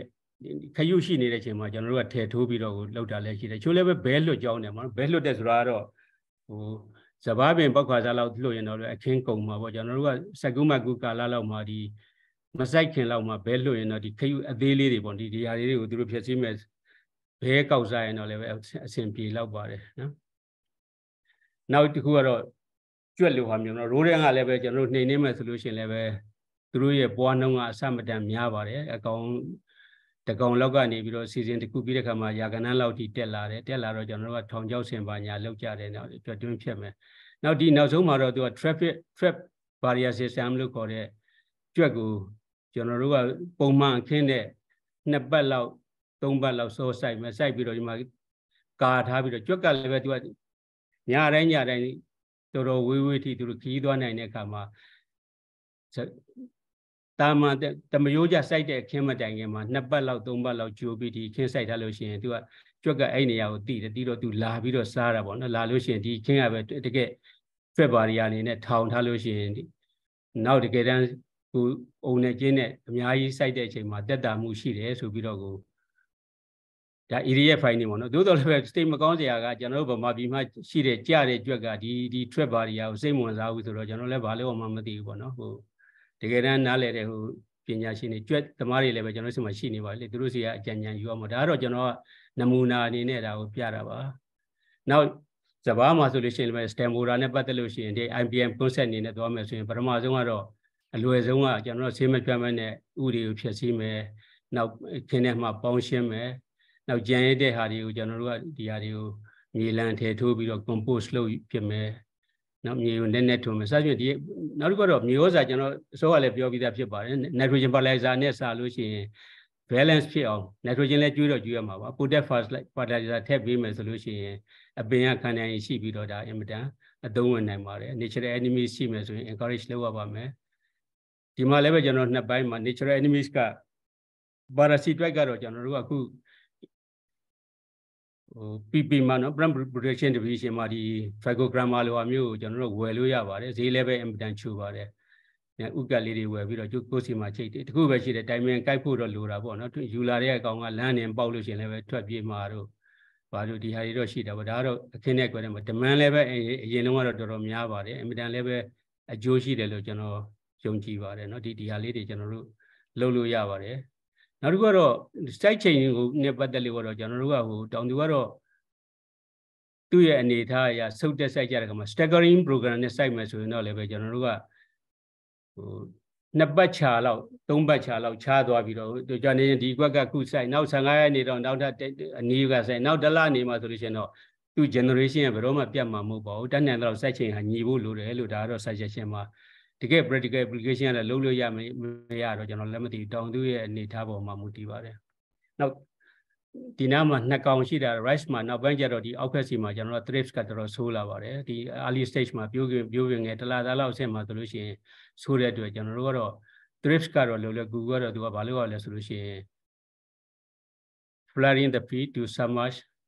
rice for 2 days 2 ရက်လောက်ရေမြုပ်ပြလိုက်လို့ရှိရင်ဒီ thrips ကအကုန်လုံးပါသွားမယ်လို့ဆိုတယ်ဒီအောက်မှာကျွန်တော်ဟောပါပြထားဟောပါတော့သူနဲ့ပြောင်းပြန်မှာဟောပါကြပြီဆိုရင်ကျွန်တော်တို့ကရေထုတ်ပြရပါမယ်နော်ပြရမယ်ဆိုတော့control measure တွေကတော့ကျွန်တော်တို့ကလောလောကူဘုဒ္ဓဆေးမသုံးရင်တော့ဘုဒ္ဓဆေးအစားတို့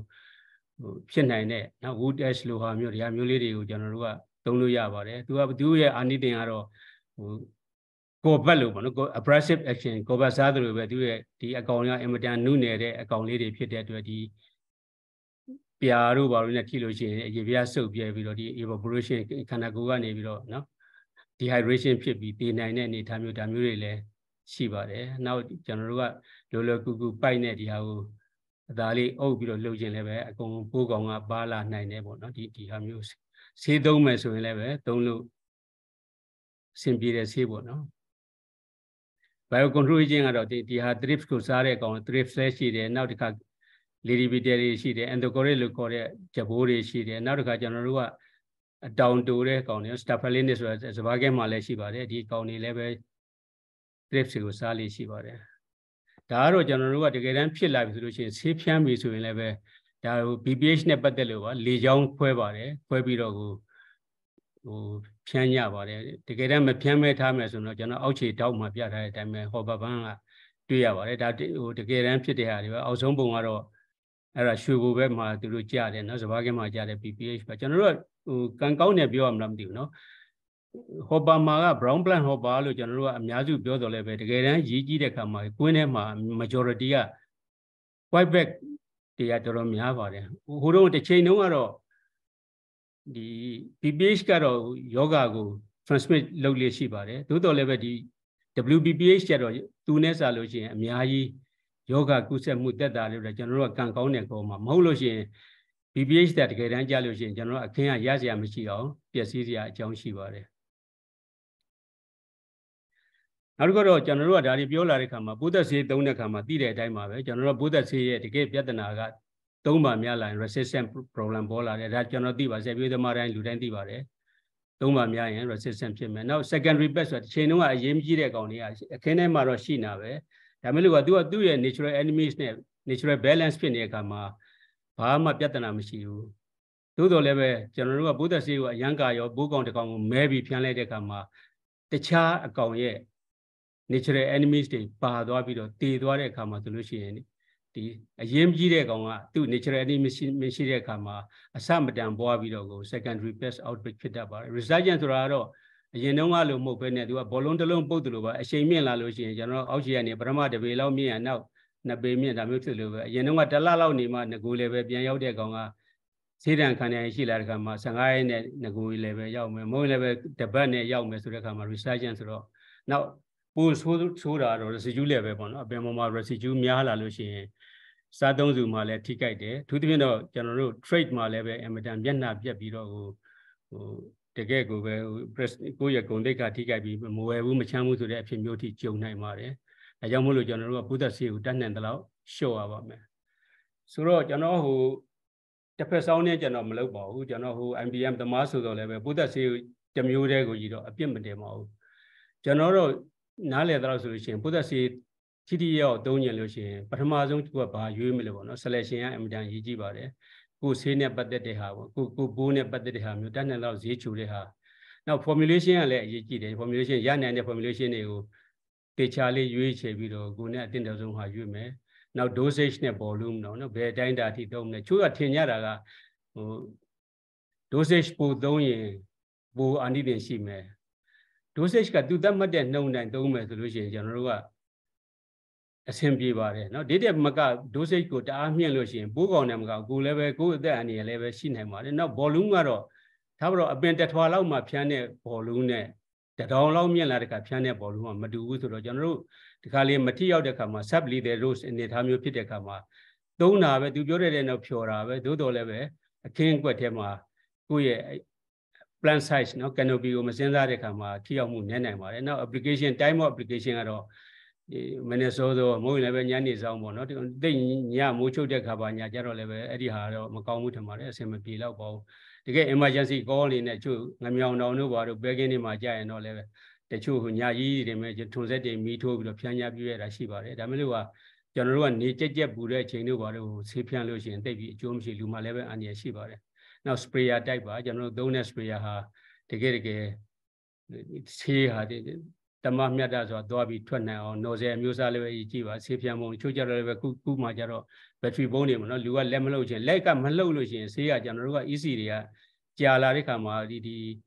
sprayer ကိုလက်ကနေပြီးတော့တေချာမလှုပ်မနေလို့ရှိရင်အနေထိုင်သွားတတ်ပါတယ်သွားလို့ရှိရင်ပထမထွက်တဲ့ဟာရေထွက်မယ်နောက်ထွက်တဲ့ဟာကအောက်ကအနှစ်ထွက်လို့ရှိရင်အပင်မှာလဲလောင်နေရန်တဲ့နေရာကျအကျိုးမရှိပါဘူးနော် nozzle ကတော့ nozzle ကောင်းဟာကျွန်တော်တို့ကhollow cone nozzle ကိုပဲသုံးကြတာများပါတယ် flat fan ကတော့ပေါင်းအတွက်သုံးတဲ့ဟာတွေဖြစ်ပါဒါတွေစနစ်ကျသုံးမယ်ဆိုလို့ရှိရင်ကျွန်တော်တို့ဘယ်လိုပဲဖြစ်ဖြစ်ဟိုထိရောက်မှုရှိနိုင်ပါတယ်ဒါကြောင့်မို့လို့ကျွန်တော်ရဲ့ conclusion ကတော့ IBM ကိုကျွန်တော်အားပေးပါတယ် natural enemies ပါညာဒီဟာလေးတွေလည်းပဲ conservation လုပ်ဖို့အင်မတန်အရေးကြီးပါတယ်ပိုးသက်ဆေးကတော့ပိုးသက်ဆေးရဲ့သူ့ရဲ့တာဝန်သူ့လုပ်သူလုပ်မှာသူပြောထားတဲ့ဆေးပေါ့နော်ဒီဟာတတ်တယ်ဆိုရင်ဒါတတ်မှာပဲကျွန်တော်တို့ broad spectrum ပေါ့ခက်တာဒီခါလေးကြလို့ရှိရင်လည်းတောင်သူကအခင်းကွက်ထဲမှာပိုးကောင်နေပါမြင်လို့ရှိရင်အချီဖြစ်လာပြီးတော့ချက်ချင်းတတ်ချင်ဖြတ်ချင်တဲ့အနေထားမျိုးကျုံလာတဲ့ခါမှာအလွဲပေါ့နော်ကျိုးကလည်းပဲရောင်းမှုချဖို့ရအတွက်လောက်ပဲအာတန်တဲ့ခါမှာဒီဟာကောင်းတယ်ဟိုဟာကောင်းတယ်ညှို့တဲ့ခါမှာနားရောင်ပြီးလှုပ်တော့ကိုပိုးသက်ဆေးကတော့ကျွန်တော်ထင်တယ်ပိုးသက်ဆေးကသူ့လို့သူတော့မမှားဘူးထင်ပါတယ်မှားတာကျွန်တော်သုံးတဲ့လူတွေပါပဲသုံးတဲ့လူကအတိုင်းစမရှိတဲ့အခါမှာ selection လွဲသွားလို့ရှိရင်ကျွန်တော်တို့ကအကုန်လုံး consequence တွေကကြုံပါမယ်နံပါတ်1ရွေးချယ်ဖို့ရတော့ code killing power ပေါ့နော်တကယ်ကိုပဲစာဥစရန်လည်းဖတ်ကြည့်မို့လည်းပဲကိုယ့်ရဲ့နီနာမေးကြည့်ခက်တာဟိုတခုလို့ရှိတော့ပဲရောင်းတဲ့လူကမတမာလို့မို့တကယ် adulteration ပေါ့နော်ရောနှောပြီးမဟုတ်တာတွေနဲ့ဘာညာလုပ်တဲ့ဟာမျိုးဆိုရင်တော့မသိဘူးပေါ့နော်တာမန်အဖြစ်တော့ဆေးလိုက်တော့ဒီ killing power ကောင်းတဲ့ဆေးတွေရှိပါတယ်နောက်စီးပွားရေးအတွက်ချစ်ကြိုက်တဲ့တင်းမြတ်တဲ့ဈေးနှုန်းဆိုလို့ရှိရင်ဒါလိုလိုအဆင်ပြေပါတယ်နောက်တစ်ခုကတော့ပတ်ဝန်းကျင်အတွက်ထိခိုက်မှုမရှိတာမျိုးရွေးမယ်ဆိုလို့ရှိရင်ကျွန်တော်ထင်တယ်ဘုဒ္ဓဆေးလည်းပဲပြဿနာမရှိတော့ပါဘူးကျန်တဲ့ဟာတွေတော့ပြောမယ်ဆိုရင်လည်းပဲအကြောင်းအချက်များစွာရှိပါလိမ့်မယ်ကျွန်တော်ရဲ့ဟိုတွေ့ကြုံခဲ့တဲ့အနေအထားနဲ့เนาะတန်တန်တော့တတ်မှတ်ထားတဲ့အချိန်တို့အတွင်းမှာကျွန်တော်ရဲ့ knowledge ကို sharing လုပ်ခြင်းဖြစ်ပါတယ်ပုံမလင်းလင်းမေးနိုင်ပါတယ် argument ရှိရင်လည်းပဲကျွန်တော်လက်ခံပါတယ်ဟိုကျွန်တော်သိရင်လည်းပဲဖြေပါမယ်မသိရင်လည်းပဲကောင်းပါနောက်သိမဲ့လူကိုကျွန်တော်နောက်ကြလို့ရှိရင်ပြန်ဖြေပေးပါမယ်ရပါတယ်ကျွန်တော်ဒီကမှတ်ထားပါမယ်တကယ်လို့ case ပေါ့နော်ကျွန်တော်ထုတ်ဒါဖြုတ်လိုက်ရမလားမေးဟုတ်ကဲ့ဆရာဖြုတ်လိုက်မှာ stop sharing လုပ်လိုက်ပါဟုတ်ကျေးဇူးတင်ပါတယ်ဆရာကြီးအခုလိုပြည့်စုံစုံပေါ်မှာဆရာတပည့်တွေအများကြီးပါဟိုဂျပန်ကလည်းjoin နေပါတယ်ဆရာဒေါက်တာငယ်ထွေးတို့ပါအဲ့တော့ဆရာကြီးရဲ့ဟောပြောပွဲကိုကျွန်တော်တို့ဆွေးနွေးမယ်ဆိုရင်ကျွန်တော်လက်ကလေးထောင်ပြီးတော့ခါတိုင်းလိုပဲပေါ့ဟိုကျွန်တော်တို့ဟိုလောက်အောင်ပါခင်ဗျဆွေးနွေးအောင်ပါနည်းနည်းလေးအားလုံးဟိုဘုဒ္ဓအမနာပါနဲ့ပုံမလင်းလင်းပြောပါရတယ်ကျွန်တော်လက်ခံပါတယ်ကျွန်တော်လည်းပဲပေါ့ဆိုကျွန်တော် model 97 model ဆိုတော့အောက်နေပါပြီကဲဆရာဦးရန်လင်းကစမယ်ကဲလောက်ပါသူတို့မေးဆွေးနေဆရာစပါဟုတ်ကဲ့အဲ့တော့မင်းတော်ကတော့ကျွန်တော်မိတ်ဆွေပေါ့နော်ကျွန်တော်တို့တခါနဲ့တခြားနာထဲမှာနေကြတဲ့ပြည်စင်များပါဒီဘာတရားကိုဟိုဒါမင်းတော်မရှိတော့တဲ့ဟိုဘာကျွန်တော်ရှိမှခန္ဓာနေပြီးတော့ဟိုဘက်ကိုချိုးရောသွားတဲ့အခါမှာခန္ဓာမှာတရားကိုကျွန်တော်သင်ခဲ့ရတယ်ပေါ့နော်အဲ့တော့ IBM ကလူပြောများတဲ့ဘာသာဖြစ်ပါတယ် Those all the way to get Angelo.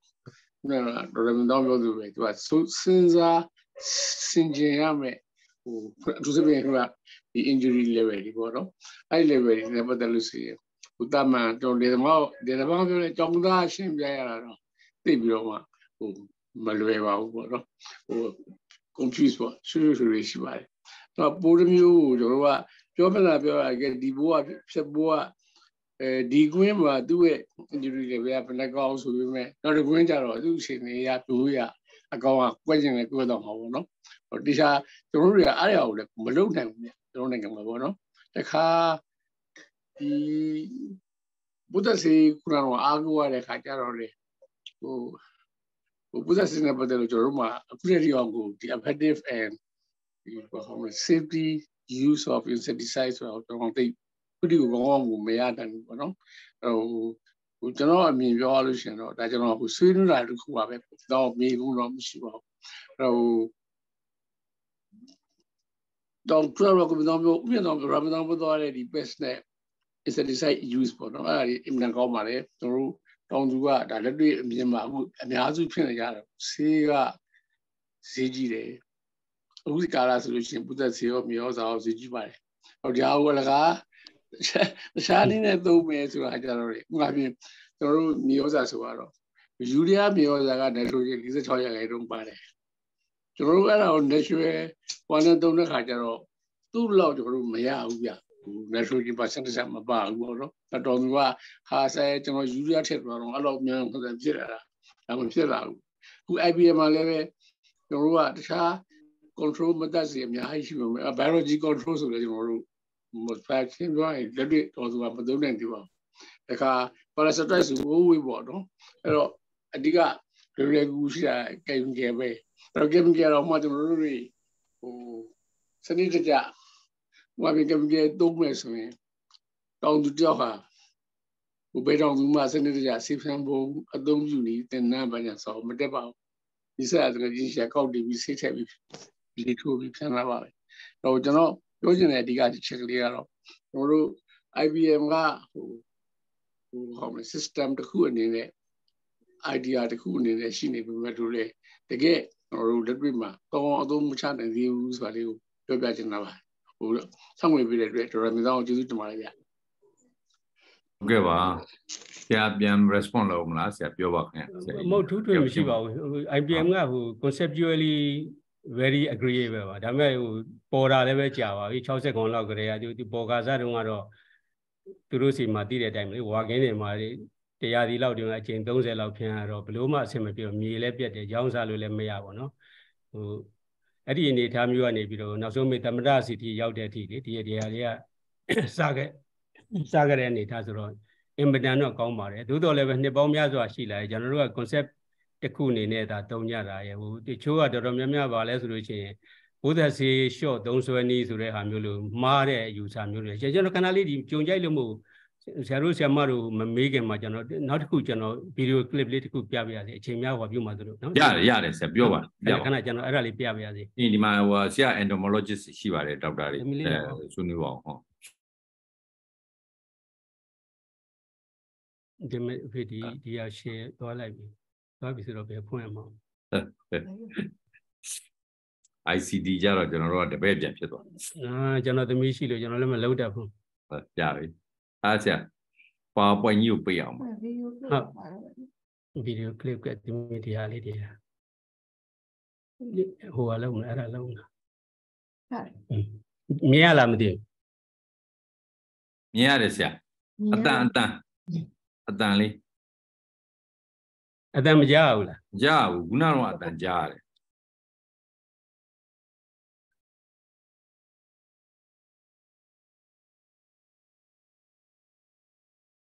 Siagan, mute lowly a malam things, mute low like my Jalamdi. Area what you got her, believe you, you know.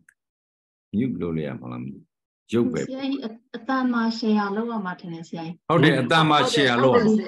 Pian baby only, Pian baby only, say, a town Pian click piano. Share piano. Pian baby. A dan will be baby, a dan will share low bar. ပြောကြပါအောင်ဟာအဲ့ဒါမှလည်းဟိုဖြစ်အောင်ပြန်တွေ့ရတော့ online မှာဟုတ်ပြီဟုတ်ပြီကဲလို့ကြည့်ပါဦးမကြောက်မကြောက်ပြောအောင်ဘယ်လိုလုပ်ရမလဲဆရာအောက်မှာလေ optimize for video clip နဲ့ play sound ဆိုအဲ့နှစ်ခုလုံးဆရာချစ်မှဒီအတန်ကြီးထွက်တာဆရာ optimize for video clip ဟာတမီးမကြောက်ဘူးလေသူတို့ပြောတယ်ဘယ်ကပြော optimize for video clip အဲ့ဒီဟာကိုချစ်မှာလေဒီနှစ်ခု share လိုက်ပြီဆိုလို့ရှိရင်အောက်မှာ wide လေးနှစ်ခုရှိအဲ့ဒီနှစ်ခုလုံးချစ်မှာဆရာဒီအတန် video တွေ share တာအတန်ပါလာဆရာဟုတ်ကဲ့ဆရာပြောတာကို unmute လုပ်လိုက်အောင်ဆရာဘက်ကပြော unmute လုပ်လိုက်လည်းမရဘူးနော် mute လုပ်လိုက်မရအောင်ဆရာ unmute နဲ့မဆိုင်ဆရာ तू က share တဲ့အတွက်အတန်ကိုအောက်မှာတက်ပေးထားပြီးသားရှိရဆရာဟုတ်ကဲ့ဘယ်နာတော့အတန်ထွက်တယ်ဗျဒုက္ခနာ test လုပ်တော့သူလည်းတမီးတော့ခိုင်းတာလို့ပြောရအောင်လို့ဒီအဲ့ဒီပို့လိုက်မယ်အဲ့ဒီက share လုပ်လိုက်အဲ့ဆိုလို့ရှိရင်နော်ဟုတ်ကဲ့ပါဆရာနောက်မှတော့အင်းကြီးချီကိုပို့လိုက်ပြီးအင်းကြီးစမ်းကြည့်ပါဆရာကျန်တာဟိုဝင်ဆွေးနွေးကြပါအောင်ပြောဆွေးနွေးပါရတယ်ဟုတ်ခုနတော့ရတယ်ဘယ်သူပြောမလို့ပြောပါလက်ပါအောင်နည်းနည်းဝက်စီတော့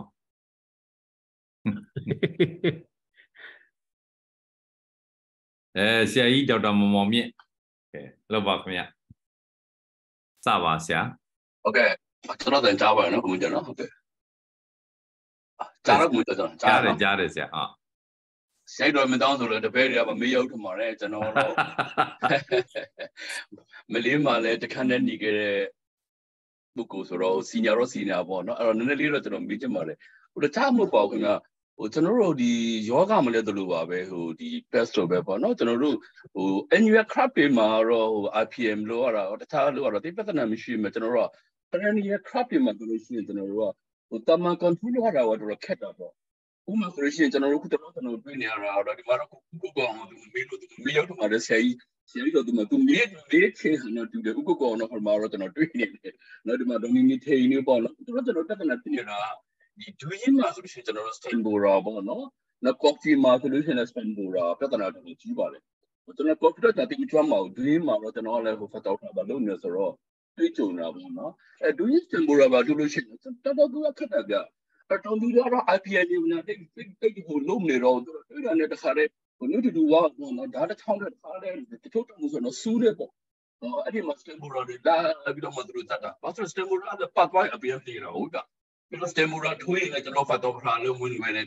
ဖတ်တော့ဖရာနဲ့ Stambora နဲ့လည်းပတ်ဖို့မလဲဟိုအဆိုးဒီကောင်ပဲပေါ့နော်တော့ဖရာကြိုင်ခောက်တွေပွားပြီးတော့မှတခါတည်းဘောရာဝင်တာဘောရာကြိုင်လာဖတ်တော့ဖရာ very happy ပဲသူလည်းတော့ပေါ်လာဟုတ်ဒါဆိုတော့ကျွန်တော်တို့ဒီဟိုအင်ဂျင်မှာကုသခက်တဲ့အထဲမှာ Stambora တွေကြတော့ကုသခက်တာပေါ့နော်ဒါပေမဲ့ခဏနေနမူနာပြောသွားတဲ့အထဲမှာတော့ကျွန်တော်တွေ့ရတဲ့အခါမှာဟို annual crop တွေပဲနမူနာပြသွားကျွန်တော်တွေ့ရပါတော့perennial crop မှာဟိုရိုးရိုးအပေါ် barrier လို့ fruit ဆိုလည်းကျွန်တော်တင်တွေ့မှာ fruit bora က Stambora ကခံနေကျွန်တော်မသိဘူးဒါကျွန်တော်ရဲ့ opinion ပေါ့နော်အဲ့တော့ဟို 2 years Stambora လိုမျိုးနော်အခုပြဿနာဒီမှာတော့နေထင်လာတော့မတွတ်တက်လာနော်တွေ့လဲတော့နေထင်လာသူနေတော့မှတော့နေပြီတော့ဟို coffee Stambora အခုဖြစ်နေတဲ့ပြဿနာတွေပေါ့တော်တော်စေပေါ့နော်အဲ့မျိုးဆိုလို့ရှိရင်တော့ system ကလည်းပြောင်းလို့မရဘူးအဲကျွန်တော်တို့တီးလက်ဆန်းလို့လည်းမရဘူးနော်ခေါ်ပြီးလို့လည်းမလွယ်ဘူးဆိုလို့ရှိရင်အဲ့မျိုးယောဂါတွေတော်လို့ရှိရင်ဆရာဘယ်လိုများအကြံပေးနိုင်မှာလဲဆိုလို့ဆရာဥပဒေတော့သိကြမှာသူများတင်ပါတယ်ဆရာဒေါက်တာမောင်မြင့်ပြောတဲ့မိကုံးကတော်တော်လေးတော့ခေါင်းစားမဲ့ဟာပေါ့နော်ဒီဟိုတွေကနှစ်ရှည်ကသူကနံပါတ်1ချက်ကခုနကတော့ပြောခဲ့တဲ့ threshold level တွေပေါ့တွက်တဲ့ခါမှာလည်းပဲနှစ်ရှည်တီးနံကတော်တော်ခဲရင်တယ်လို့ဟိုတို့ကလက်ဝင်တဲ့ထဲမှာပါပါတယ်နောက်တစ်ခုလည်းပဲ Stambora လောက်ဟာမျိုးကကျွန်တော်တို့ကဟိုသိတဲ့အတိုင်းပဲကြားတဲ့နေရာဘာညာသိရင်တော့လည်းပဲကျွန်တော်တို့ mechanical control အဆင့်လောက်ပဲတော်တော်များများလေး early stage သိရင်တော့တခုခုနဲ့ပေါ့နော်အကောင်းနဲ့ချိတ်တာဘာညာနောက်တစ်ခုလည်းပဲအဲ့ဒီထဲမှာထည့်ပြီးတော့ဟိုဘုဒ္ဓဆေးပေါ့နော်ဒီဘယ်လိုပြောမလဲ residual action ရှိတာပဲဖြစ်ဖြစ်မို့လဲ fumic action ရှိတဲ့ဆေးတစ်မျိုးထည့်ပြီးပိတ်တဲ့ပြုတဲ့ဟာလုပ်တယ်ဆိုတော့ဒါမျိုးလို့ကဒါတွေက theory ပဲရှိပြီးတော့တကယ်တမ်းဟို impact ဘယ်လောက်ရှိတယ်ဆိုတော့ကျွန်တော်လည်းမသိဘူးလေတချို့ကြတော့မှ coffee တို့ဘာလို့ဆိုလို့ရှိရင်လည်းပဲသူကအရေးပင်နဲ့ဘာညာဟိုသူတေသနာလောက်ကြတော့လည်းပဲ လောက်ကြတဲ့ဟာလေးကမာစတာတို့ဘာလို့လောက်သွားတဲ့ခါရက်တူလေးတွေဆိုကျွန်တော်လည်းပဲအကြံပေးဖို့ရတော့တော်တော်ခဲရပါတယ်တကယ်တမ်းလက်တွေ့နယ်ပယ်မှာလေလုံနေတဲ့လူတွေများရှိလို့တကယ်လို့သတင်းကောင်းပါညာရှိရင်လည်းပဲဒီဟာကို share လုပ်ပေးပါကျွန်တော်ဝမ်းမြောက်ဝမ်းသာလက်ခံပါတယ်တကယ်တမ်းကတော့ကျွန်တော်တို့က solution အနေနဲ့ကတာမန်လောက်ပါပဲတာမန်လောက်ဆိုကျွန်တော်တို့သိတဲ့ဟာမျိုးကို early detection ပေါ့နော်ချက်ချင်းကြားတဲ့အချိန်ပေါ့စောတဲ့အချိန်ဆိုတော့လေခုနပြောတဲ့ကြီးသွားရင်တော့မရဘူးနော်ပြိုးပင်ဆင်လောက်ပါညာဟိုနည်းနည်းလေးearly stage ဆိုရင်တော့လေအပင်လဲမှာပေါ့ကျွန်တော်နှုတ်ပြပြီးတော့တခြားနီးလန်းကတော့မလွယ်ဘူးနဲ့တူပါတယ်ဟိုဒူးရင်းလို့ပါဆိုလို့ရှိရင်အမှန်တန်ဈေးကြီးတဲ့ဟာမျိုးလေအစားထိုးဖို့တော့ခက်တယ်စတယ်မိုတာလည်းတည်တဲ့အတိုင်းပဲကျွန်တော်တို့အသုံးမကျတဲ့ဟိုဒန်းတလင်လိုဟာမျိုးတောင်မှရကြမရှိဘူးလေအကောင်ဟိုလောင်ဂျီကွန်ပီတယ်လို့ဟာမျိုးတွေဒါမျိုးတွေလာပြီးတော့ကြားတဲ့အခါမှာလေတကယ် practical application ကတော့ကျွန်တော်လည်းပဲမသိပါဘူးဆိုတာဟိုဒီနယ်မြေနယ်လည်းပဲ touch မှဖြစ်တော့ကျွန်တော်သိတာလည်း annual crop လောက်နဲ့ပဲအများဆုံးထိတွေ့တာဆိုတော့လေတကယ်လို့ PP တို့မဟုတ်လည်းပဲလက်တွေ့စိုက်ပျိုးနေတဲ့သူတွေရှိတယ်နမောတစ်တော်နဲ့ပါညာပတ်သက်တဲ့ပုဂ္ဂိုလ်များရှိတယ် plantation လုပ်ပုဂ္ဂိုလ်တွေရှိတယ်ဆိုရင်လည်းပဲဒီဟာကိုကျေးဇူးပြုပြီး knowledge share လုပ်ပေးပါဥပကောအောင်လဲ line ပေါ်မှာရှိနေပါတော့သူကတော့ဟိုတမီဇာဒူးင်းချမ်းမှနေကြပါသူတို့ချက်မှာတော့ဒူးင်းဒီကောင်ရာနဲ့ချီပြီးတော့မှစိုက်ထားတယ်ပြီးတော့ကျွန်တော်နေ coffee နဲ့ပတ်သက်ပြီးတော့ဒေါ်နီဒီထိုင်ကလည်းဟိုမှာဟို head up ပို့ထားတာပေါ့တော့လို့ဆိုကိုအဲ့ဒီချက်မှာကျွန်တော်စောပြောလို့ပေါ့နော်ဒါနဲ့လီးပြီးတော့ဟိုစူးနဲ့ထိုးရဆိုတဲ့အစင်တက်ကိုအဲ့ဟိုဘလူးများအပြန်စနာလို့နေရဆိုလေများဟိုလည်းတစ်ခုနှစ်ပြောလို့ရမယ်ဥပကောပြောပြပါအောင်ခင်ဗျပြီးတော့ဒေါ်နီပြောပါဥပကောဟုတ်ကဲ့ပါဆရာကျွန်တော်စီမှာတော့လောလောဆယ်တော့စတယ်မိုတာမနိုင်ဘူးလို့ပဲဖြစ်နေပါဘူးခင်ဗျဒီဆရာကြီးပြောသလိုပဲအာလီတိအောင်လောက်ပြီးတော့ကျွန်တော်တို့ရအောင်နှိမ်နေစောလဲလို့ပုဒ်သက်စေးပဲထက်လက်အဲ့လိုပဲလောလောဆယ်တော့ဟိုဘန်ကရပဲလုပ်လို့ရနေတယ်ပေါ့ခင်ဗျတပင်ချင်းကိုတိအောင်လုပ်ပြီးပဲစောစောတိအောင်လုပ်ပြီးပဲအခောက်ချစ်ဟိုသူ့မှာအရာလေးတွေပေါ်တယ်ပေါ့ပေါ်တဲ့ဟာလေးတွေသိအောင်လုပ်တော်တော့ဆိုပါတယ်ခင်ဗျာတကယ်အပင်တော်တော်များများကြီးသွားကမှဖြစ်သွားတာဆိုတော့ရန်နှမျိုးတော့ကောင်းပါခင်ဗျာဟုတ်အခုအဓိကပြဿနာလည်းအဲ့ဒါပဲဖြစ်နေတာပါခင်ဗျာကျေးဇူးပါကိုကျေးဇူးပါနော် coffee မေးကောတော့ဒေါ်နီလေးချိန်ဆက်ပြောလိုက်မယ်ထင်တယ်ဗျနောက်မှသူလည်းပြထားကျေးဇူးများတင်ပါတယ်ကိုဟုတ်ကဲ့ဟုတ်ပါပါဆရာကြီးကျေးဇူးပါဟုတ်ကဲ့ခင်ဗျာဒေါ်နီထိန်ပြောမလားဒေါ်နီထိန်ရတယ်ပြောအားလုံးပဲမင်္ဂလာပါညီထိန်ကလေဒီ coffee နဲ့ပတ်သက်လို့ကတော့ experience ကတော့မရှိဘူးပေါ့နော်သူတို့ဘက်မှာပြဿနာတွေများလာတယ်တော့ပြောလာတဲ့ပုံမှာမူတည်ပြီးတော့ဟိုဖြစ်နိုင်တဲ့ recommendation လေးတွေပေးလိုက်တာမျိုးတော့ရှိတယ်အဲ့ဒီအခါမှာဘာအဓိကလိုမလဲဆိုလို့ရှိရင်တော့အကောင်ရဲ့ဒီကွင်းထဲမှာနေတဲ့အခြေအနေတွေကိုက study လုပ်နိုင်ပြီးတဲ့အခါကျမှအဆင့်လိုက်ဘယ်အဆင့်ကအကောင်းဆုံးဖြစ်မလဲ sanitation ကဘယ်လောက်ထိလိုတာလဲအမြဲတမ်းဒီဇိုင်းမတ်ကိုကျွန်တော်တို့ကအခင်းထဲမှာရှိနေတဲ့ဟာတွေကိုလုပ်ပေးနိုင်မှကအဆင်ပြေမယ်လို့ထင်တယ်အဲ့တော့တခုရှိတာကတော့ကွင်းထဲမှာအမြဲတမ်းလေ့လာနေတဲ့လူဆိုလို့ရှိရင်တော့ပိုသိနိုင်တယ်အကောင်ရဲ့ကျွန်တော်တို့က life stages တွေကအစပေါ့နော်ဘယ်ဟာတွေ weak point တွေရှိနေမှာလဲအကောင်ကြီးအဆင့်ဘယ်လိုလုပ်လို့ရနေမှာလဲဘယ်လောက်အကြာဘယ်နားမှနေမှာလဲဥတဲ့အဆင့်အခောက်တွေမှာတန်ရှင်းလောက်တာဘယ်လောက်လုပ်နိုင်မှာလဲအဲ့ဒီမှာရောတကယ်ဥတဲ့အဆင့်ကဘယ်လောက်ရှိနေမှာလဲပြီးလို့ရှိရင်ဥလာတဲ့အကောင်အထဲထဲဝင်တဲ့အဆင့်မှာရောကျွန်တော်တို့ဘယ်လောက်ဖြတ်လို့ရမလဲဆိုတဲ့ဟာမျိုးတွေကတော့တေချာ study လုပ်နိုင်ရင်တော့ confidence level ရှိလေးတော့ပြောနိုင်တယ်ကျွန်တော်လည်း theory အရနဲ့ဖြစ်နိုင်တဲ့ဟာလေးတွေတော့ recommendation coffee ကိုပေးခါတာလေးတွေတော့ရှိပါတယ်ဆရာညီထိန်ဘက်ကတော့ဒီလောက်ပါပဲဟုတ်ကဲ့ပါဆရာကြီးပြောဟို response လုပ်ပါကျန်တဲ့လူတွေမပြောခင်ဆရာကြီးပြန်ပြောမလားနောက်ကျွန်တော်တို့ဟိုစိုက်ပြီးတမမဟုတ်တဲ့ဆရာတွေကိုမေးလို့ရပါတယ်ဆရာမတွေကိုပညာရေးရလဲဆရာမဒေါက်တာမီမီစိန်တို့ဒေါ်လွင်မာဆိုင်တို့ရှိပါတယ်အင်ဂျင်နီယာတွေဆရာကြီးမာကြီးဒေါက်တာဒေါ်ကင်နီသိန်းတို့ဆရာဦးတင်လတ်တို့ဆရာတို့သိကျင်တာတွေမေးပါဆရာဟိုဒါကတော့ဟိုတယောက်နဲ့တယောက်နဲ့ဟို online လဲမိတ်ဆွေဖြစ်သွားတာပေါ့နော်ကျွန်တော်ရွေချက်ကအဲ့ဒါကြီးလဲပါပါတယ်နောက်ကျန်တဲ့ဒီစိုက်ပြီးသမားချင်းချင်းလဲဟို share လုပ်ရတော့ဘယ်သူပြောမလို့ဒေါက်တာဝဝထွန်းပြောပါခင်ဟုတ်ကဲ့ပါဆရာကြီးဒီနေ့ line ကသိမကောင်းတော့လေဆရာကြီးဗီဒီယိုဖိုင်ကဖုန်းဖို့အဆင်မပြေဘူးဖြစ်နေတော့ပါချင်းနားလည်ပေးပါချင်းဟုတ်哇吧，这一，这嘛，奶奶哩啵喏，啵，所以那啥是吧？他对种哩，奶奶哩，写着那吧，哇啵，这嘛罗的 IBM 哈罗da control 啊，这嘛罗的。ကျမတို့ဗာလဲဒီ manual control ရှိမယ် chemical control စသည်ဖြင့်ဒါတွေရှိတဲ့အခါမှာပေါ့နော်ကျမတို့တကယ်လက်တွေ့လောက်လာတဲ့အခါကျတော့လေဟိုရင်းက cultural control ကလည်းတော်တော်လေးထိရောက်မှုရှိပါတယ်ပေါ့နော်ကျမရဲ့အတွေ့အကြုံလေးရပြောတာပါဘယ်လိုမျိုးလဲဆိုတော့ကျမတို့ဒါအကြောင်းမှာတော့တော်တော်များများသင်ခဲ့ရတာတော့ဒီ crop rotation လုပ်တာတို့ intercropping လုပ်တာတို့စသည်ဖြင့်ဖြစ်ပါတယ်သို့တော့ကျမတို့ဟင်းသီးဟင်းရွက်စိုက်ခင်းတွေမှာဆိုလို့ရှိရင်ကျမတို့ကအဲ့ဒီအခင်းရဲ့ဘေးပတ်ဝန်းကျင်ပေါ့နော်အဲ့ဒီထင်းသီးရွက်ဆိုတာကျမတို့ leafy veggie တွေပေါ့နော်အဓိကကျမတို့ဘယ်လိုဟာမျိုးလဲဆိုရင်မုံညင်းရွက်လိုဟာမျိုးကိုက်လန်လိုဟာမျိုးစသည်ဖြင့်ပေါ့နော်အဲ့လိုမျိုးအခင်းတွေမှာကြတော့ကျမတို့ကဒီ spices တွေပေါ့အနံ့စူးတဲ့ဟာတွေပေါ့နော်ဘယ်လိုမျိုးလုံးဆိုတော့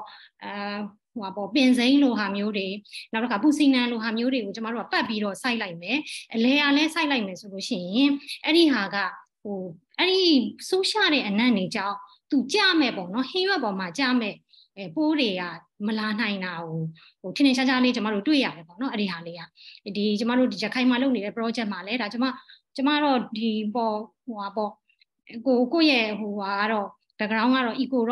economics ဖြစ်ပါတယ်သို့တော်လည်းပဲကျမဒီအဲ့မှာ integrated pest management ဘာညာတွေလဲကျမဒါသင်ရတဲ့အခါမှာဒါဒီအတွေ့အကြုံလေးကလည်းကျမတို့ဟိုဟာ2019လောက်တုန်းကဗီယက်နမ်မှာကျမတို့ trip လေးတစ်ခုသွားတဲ့အခါမှာ farm မှာသူတို့လောက်တာလေးကိုတွေ့တဲ့အခါကျတော့ကျမအဲ့ဒါလေးကိုပေါ့နော်ကိုယ့်ရဲ့ project လေးမှာပေါ့သူကတော့ food and nutrition security project ပါဒီမှာကျတော့အဲ့ဒါလေးကလက်တွေ့မှာလည်းတော်တော်လေးဟိုအသုံးကျတာကိုတွေ့ရပါတယ်ရှင်ဟိုတခြားပိုးသက်ဆေးဖြန်းတာတွေတော့ရှိတာပေါ့နော်ပိုးသက်ဆေးကကျတော့ကျမတို့ဒါစုပ်စားဖို့ဆိုရင်ဘယ်လိုဖြန်းမလဲကြိုက်စားဖို့ဆိုရင်ဘယ်လိုဖြန်းမလဲပေါ့အဓိကအဖြစ်တော့ဒါပဲရှိတာပေါ့နော်အဓိကခွဲလိုက်မယ်ဆိုရင်ဒါကျမနားလဲတာလေအဲ့လိုမျိုးဆိုတော့အဲ့ဒီမှာစိုက်ပါမီတွင်ဖြန်းပါလား chlorophyrifos လားဒါလည်းကျမတို့ဒါစုပ်စားဖို့ဆိုရင်ဘယ်လိုကြိုက်စားသူ့ဟာနဲ့သူအုပ်စုတွေရှိပါတယ်ဒါတွေကတော့တက္ကနာပေါ့နော်စေးကြီးတဲ့အခါမှာနောက်အားလုံးလဲလိုက်လုပ်ဖို့ရအဆင်ပြေတဲ့အခါမှာပေါ့နော်ဟိုလွယ်တာလေးကတော့ကျမတော့ cultural control လိုပဲမြင်တဲ့အတွက်ကြောင့်မို့လို့ကျမတောင်လူလေးတွေနဲ့ဟိုတွေ့တဲ့အခါမှာဒီ community နဲ့တွေ့ရတဲ့အခါမှာကျမအဲ့ဒီဟာကိုတော့တော်တော်လေးပြောပါတယ်လိုက်လုပ်တဲ့လူလေးတွေကလည်းတော်တော်လေးဟိုပေါ့အတိုင်းအတာတစ်ခုအကျိုးရှိတာကိုဟိုတွေ့ရပါတယ်ရှင်အဲ့ဒါလေးကိုနည်းနည်း share ပေးတာပါဟုတ်ကဲ့ပါဆရာကြီးပြောမလားဆရာကြီးဟုတ်ဘယ်ကနေပြန်သွားမသိဘူးဟုတ်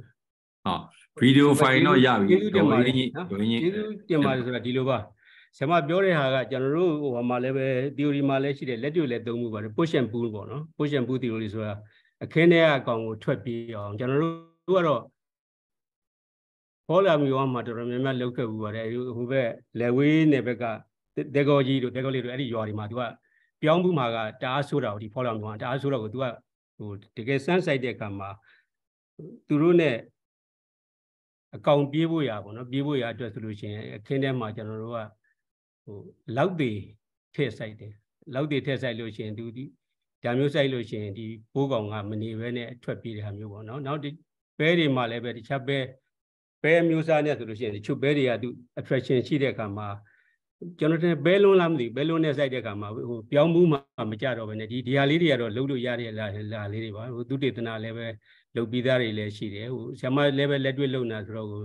ကျွန်တော်သဘောတူပါတယ်ဒီဟာတွေကလုံးရမယ်တကယ်တောင်းသူကိုအကြံပေးမယ်ဆိုရင်အမြဲတမ်းအသုံးကျတဲ့ဟာတွေပါအထူးသဖြင့်ပေါ့ဟို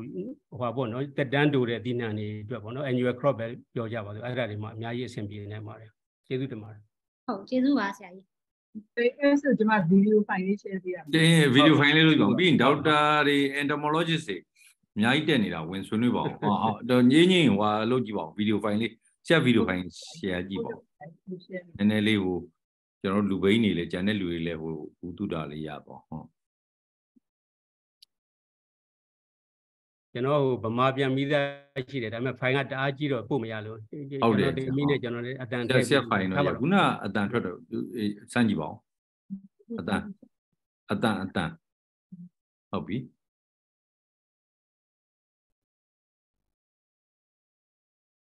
မရအောင်ခုနကတော့အင်းမရအောင်မရသေး ခုတော့ကျွန်တော်တို့ရပါတယ်ဆရာ email တွေနဲ့အကုန်လုံးရှိလဲပို့ထားတော့ဒီမှာတော့ဆွေးနွေးလို့မရဘူးပေါ့ကျန်တဲ့ဒေါက်တာတွေမပြောတော့ဘူးလားကျွန်တော်ဒါဖြုတ်လိုက်မှာကျွန်တော်လားတပိတာပိတ်လိုက်မှာလားဒေါက်တာစုဝင်entomologist မရှိတော့ကျန်တဲ့ soil scientist ဆိုပါတော့ပြောပြီးတော့မင်္ဂလာပါဆရာ share လုပ်ပေးတာလေအကြောင်းမှာစတင်တာပြန်နားထောင်ရသလိုပဲကျေးဇူးအများကြီးတင်ပါတယ်ဆရာကျမစိတ်ဝင်စားတာလေးဆရာကျမတို့ဒီ soil နဲ့ပတ်သက်လို့ဘာလို့ရှင်ကြတော့ဒီ salt tolerant varieties တို့ဒီလိုမျိုးတွေ resistant variety ထုတ်ကြတယ်ပေါ့နော်ဟို pest တွေနဲ့ပတ်သက်လို့ရှင်ကြအဲ့လိုမျိုးဟို breeder တွေလုပ်ဖို့လဲခဲရမယ်လို့ထင်တယ်ဆရာအဲ့ဒီအရာကိုဆရာအမြင်လေးလဲသိကြပါတယ်ဆရာtolerant variety ကဘယ်လိုပြောမလဲတာမန်လောက်ဟိုပြတဲ့ဟာဆိုရင်တော့လည်းပဲပိုးကောင်ကကြတာတက်တာပေါ့နော်အများသောအားဖြင့်တော့ repellent action ရှိတဲ့ဟာမျိုးဆိုရင်တော့ပိုကောင်းတယ်ဒါပေမဲ့ပြဿနာပါရှိလဲဆိုလို့ရှိရင်တကယ် record လည်းရှိပါလေ IR36 ဆိုတာတကယ်နာမည်ကြီးပဲပေါ်စားတုန်းကဒီ BPH ကိုတော်တော်ခံနေရှိတယ်တိတဲ့အတိုင်းပဲသူက2 နှစ် 3 နှစ်လောက်ကြာတဲ့ခါမှာဟို cornering something ပေါ့နော်ဒီသူတို့ကိုအဲ့လိုလုပ်တဲ့ခါမှာသူကရွေးစရာမရှိရင်လူတိုင်းလည်းသိတဲ့ဟာပါလေ ecological warfare ခေါ်တာပေါ့အပင်ကသူစားလို့မရရင်သူကသေရမှာလေသေရမှာဆိုတော့ဒီဟာကိုတနည်းတစ်ပုံစားလို့ရအောင် break down လုပ်နိုင်အောင်သူတို့သူ့ဟာသူပေါ့နော်မျိုး process တွေဒီထဲမှာဖန်တီးပြီးတော့ဒီကောင်ကတပြင်းလုံးတစ်ကွက်လုံးကိုခဏရှိတဲ့မျိုးစိုက်လို့ရှိရင်ဒီကောင်ဘာမှမကြောက်ခဏလေးနဲ့ပဲဒီကောင် break down ဖြစ်တာရဲ့ဘာလို့ဆိုတော့ तू က susceptible cultivar တခုခုဘေးမှာရောပြီးတော့နှောပြီးတော့စိုက်ထားမယ်ဆိုလို့ရှိရင်အဲ့ဒီမှာပိုးကောင်ကသူ survive ဖြစ်တယ်ကိုယ့်ရဲ့ main crop လည်းမထိခိုက်တဲ့အနေအထားမျိုးပေါ့နော်ဟို tolerant variety ကအမှန်တန်ကောင်းတဲ့ဟာပါသို့တော်လည်းပဲဒီတဲ့အတိုင်းပဲဟို genotype biotype လို့ခေါ်တဲ့ဟာတွေလေ BPH ဆိုရှင်1 2 3ပါညာ post အများကြီးပေါ်တာဒီမှာဒေါက်တာကော့ရှစ်လာတော့ကလည်းလောက်သွားတဲ့ဟာတွေရှိတယ်လေအဲမျိုးတွေဆိုတော့ဟိုတခြားသီးနှံလို့ပေါ့နော်ဟိုမြေကြီးနဲ့လှုပ်ပြီးတော့ဒီမြေကြီးတွေကရှိတဲ့စားတတ်တို့ဘာတို့ကသူအပြောင်းလဲရှိတာတော့ရှိမှာပေါ့သို့တော်လည်းပဲအကောင်ချင်းတွေ့တဲ့အခါမှာကျတော့ကိုဒီ resistant cultivar တခုကသူ့ရဲ့ duration ဟာတကယ်ဘယ်နှစ်ခံမလဲဆိုတာက nobody knows အဲ့ဒီပေါ်မှာ treatment ပေါ်မှာအများကြီးမူတည်တယ်ဟန်နယ်လုပ်တဲ့လူက miss treatment ပေးလို့ရှိရင်ဟန်မကြလို့ရှိရင်ဒီကောင်က break down ကခဏလေးနဲ့ဖြစ်သွားပြီးတော့နောက်ထပ်မျိုးအသစ်တစ်ခုရှာအောင်မယ်အဲ့ဒါမျိုးလို့ပေါ့နော်နောက်သိတဲ့အတိုင်းပဲဟို theory ရပြောလို့ရှိရင် vertical resistance လို့ခေါ်တဲ့ဟာမျိုး gene တစ်ခုတည်းကိုအခြေခံထားတာဆိုရင်မြန် break down ဖြစ်တယ်သူ gene 4-5 မျိုးလောက်နဲ့ခြုံပြီးတော့အဲ့ဒါမျိုးဆိုရင်တော့ကြာခံနိုင်တယ်ပေါ့နော်ဒါကျွန်တော်သိတဲ့ဟာပြောတော့ပါဟိုခုချိန်မှာတော့အပြောင်းလဲရှိနိုင်ပါတယ်ဟိုကျွန်တော်မသိတာတွေလည်းရှိနိုင်မှာကျေးဇူးပါနော်စုစုကျေးဇူးပဲဟုတ်ကဲ့ကဲဘယ်သူပြောအောင်နော်ပြောပါခင်ဗျာဆွေးနွေးပါကျွန်တော်တို့ကဟိုဆရာရဲ့ organic agriculture ပေါ့အခုဒေါက်တာတန်းစိန်တို့သွားနေတဲ့ဟာနောက်တစ်ခါ GAB ပေါ့ good agriculture practice ပေါ့အဲ့တော့ဆရာ pest ကို chemical သုံးတော့မယ်ပုဒ်သက်ဆေးတွေသုံးတော့မယ်ဆိုတော့ဘယ်လိုပိုင်းကိုဆရာဒီလို concept နဲ့ဆရာတို့ဟိုဒီ entomologist တို့ pathologist တို့ကနေပြီးတော့ဆရာနည်းနည်းလေးဆွေးနွေးပြပါဦးဟုတ်ဒါတွေကလည်းကိစ္စနေတော့ဆရာဟုတ်အထူးသဖြင့်ပေါ့ organic ကတော့နည်းနည်းအရှင်းမြင့်လုံးတော့ကျွန်တော်လည်းပဲသိအဲ့ဒါတော့ဟောမျိုး GAP လောက်ပေါ့နော် GAP လောက်ဆိုလို့ရှိရင်ကျွန်တော်တို့ကဟို GAP တော်တော်တင်းကျပ်တယ်ဥမာကောက်ရိုးဆိုကျွန်တော်တို့မီးရှို့ approve and ban အဲ့မှာထည့်လို့မရတော့ GAP ရဲ့ concept ကအဲ့ဒီဟာလုံးဝလက်မခံဘူးနံပါတ်1ပေါ့နော်နံပါတ်2ကဆေးသုံးမယ်ဆိုရင်လည်းပဲကျွန်တော်တို့ chemical တကယ်ပြင်းထန်တဲ့ဟာမျိုးပါညာကိုသုံးဖို့ရတယ်သုံးနေပေါ့ခဲရင်သွားတယ်ဖြတ်တတ်နိုင်တယ်မြကျွန်တော်တို့ကဟို natural ပေါ့နော် botanical insecticide မဟုတ်ရင်လည်းပဲbiopesticide လို့ခေါ်တယ်ဒါပေမဲ့အဲ့ဒီကျဈေးတားကြီးတယ်တချို့ဟာတွေကြတော့လေဟိုမှာဘက်တီးရီးယားရတဲ့ဟာမျိုးနောက်တစ်ခါ virus ကရတဲ့ဟာအဲ့ဒါမျိုးတွေကြတော့ကျွန်တော်တို့ကဟိုကိုယ့်ရဲ့ဗမာပြည်နေထားနဲ့ညှို့မှုရအခုတော့ဟိုဘောလာမျိုးဝမ်းပေါ်တော့အများကြီးပါ PP ကလည်းပဲသူတို့ခွင့်ပြုပြီးတွင်းခဲ့တာဆိုတော့လေချိုးဆေးတွေလည်းပဲတော်တော်ကောင်းပါတယ်ဒါပေမဲ့တောင်သူနေထားနဲ့သူတို့ဘယ်အတိုင်းဒါဒီတက်နိုင်တယ်လဲပေါ့နော် affordable ဖြစ်လားမဖြစ်လားဒီဟာတော့ကျွန်တော်လည်းမသိဘူးဒါပေမဲ့တကယ်တွဲကျင်လို့ရှိရင်ကျွန်တော်တို့ပုဒ်သက်ဆေးတချို့ ban လုပ်ပြီးသားဟာတွေလက်ရှိသုံးတဲ့ဆေးပြင်းတွေပဲအထူးသဖြင့် broad spectrum ပေါ့နော်တခုကိုအကုန်လုံးဘာလာအကုန်တည်တဲ့ဟာမျိုးဆိုရင်တော့ကျွန်တော်တို့ကဘယ်လိုမှကိုတွဲလို့မရဘူးသူကဟို GB မှာအဲ့ဒါတွေလက်မခံပါဘူးဟုတ်ကဲ့ပါလက်မခံပါဘူးပြောပါကိုကျော်စိုးစင်ကာပူကနေဝင်ဆွေးနွေးပါအောင်ဆရာဒေါက်တာငယ်ထွေးရောဟောဒေါက်တာနီလာဝဲကဘယ်ကနေပြောတာ တွေ့နေလို့ဒီ entomologist ကငြိမ်းနေတော့ entomologist ကငြိမ်းနေတဲ့ခါကျတော့ကျွန်တော်တို့ကဘာပြောလို့မဟုတ်ဆရာကြီးပြောတာကိုအပြင်ကြီးတို့သိတဲ့ဟာလေးတွေဝင်ပြီးတော့ဒီကဘူးတုဒအနေနဲ့ကိုကျော်စိုးလာပြီကိုကျော်စိုးကတော့စင်ကာပူကပါဆရာကို83ရပါကိုကျော်စိုးပြော Okay, thanks, Professor. ပြောနားကြားတယ်ခင်ဗျာ Du speaker. ဒေါက်တာမြင့်သောင်းဒေါက်တာမြင့်သောင်းတွေ့ရဝန်တာပါလေကျွန်တော်ကတော့သိကျင်တာတစ်ခုရှိပါတယ်ကျွန်တော်အခုယခုပြောတဲ့ဟာတဝက်တစ်ပြည့်နဲ့ကျွန်တော်ဝင်လာရတော့ကျွန်တော်လည်းရှေ့ပိုင်းမှာဘာပြောလိုက်တယ်လဲဆိုတော့မသိရှိလိုက်ပါဘူးခင်ဗျအခုကျွန်တော်သိချင်တာကကျွန်တော်စင်ကာပူနိုင်ငံမှာကျွန်တော်ကwildlife reserve ကိုကျွန်တော်ကိုင်တွယ်ပြီးတော့လုပ်ကိုင်ရပါတယ်အဲ့ဒီ wildlife reserve ကကျွန်တော်တစ်တော်ပေါ့နော်ဒီတစ်တော်ကြီးတွေကိုကျွန်တော်တို့ကပြည်စုပြုထောင်ပြီးဒေတာရဲ့တိရစ္ဆာန်တွေသူ့ဝေးဖွာပြီးတော့အဲ့မှာထားတာပေါ့နော်ထားပြီးတော့ဒီတိရစ္ဆာန်တော့ဗမာခေါ်ရရဆိုတော့တိရစ္ဆာန်တွေပေါ့နော်ဒီဟာနောက်ကဘတ်ပတ်ပေါ့အဲ့အငှက်တွေအားလုံးပေါင်းကျွန်တော်3-5တောင်အဲ့ဟာတွေကျွန်တော် Undermining the global food chain on our planet, systemic and synthetic pesticides are the most dangerous chemicals. ခဏလေးရပြီ။နော်ကိုကျော်စိုးပြောတာလေးကိုနည်းနည်းနားထောင်နားထောင်နေဟုတ်။လုံရင်းထဲမှာထွက်သွားပြီပြန်။ရပြီ။အဲ့ဒီဌာနကြီးတစ်ခုကိုကျွန်တော်လှုပ်ဆပြီးဝင်ရောက်လာရတဲ့အခါကျတော့ကျွန်တော်ပုဒ်သက်ဆေးတွေတုံးနေတာတွေ့ရဒီ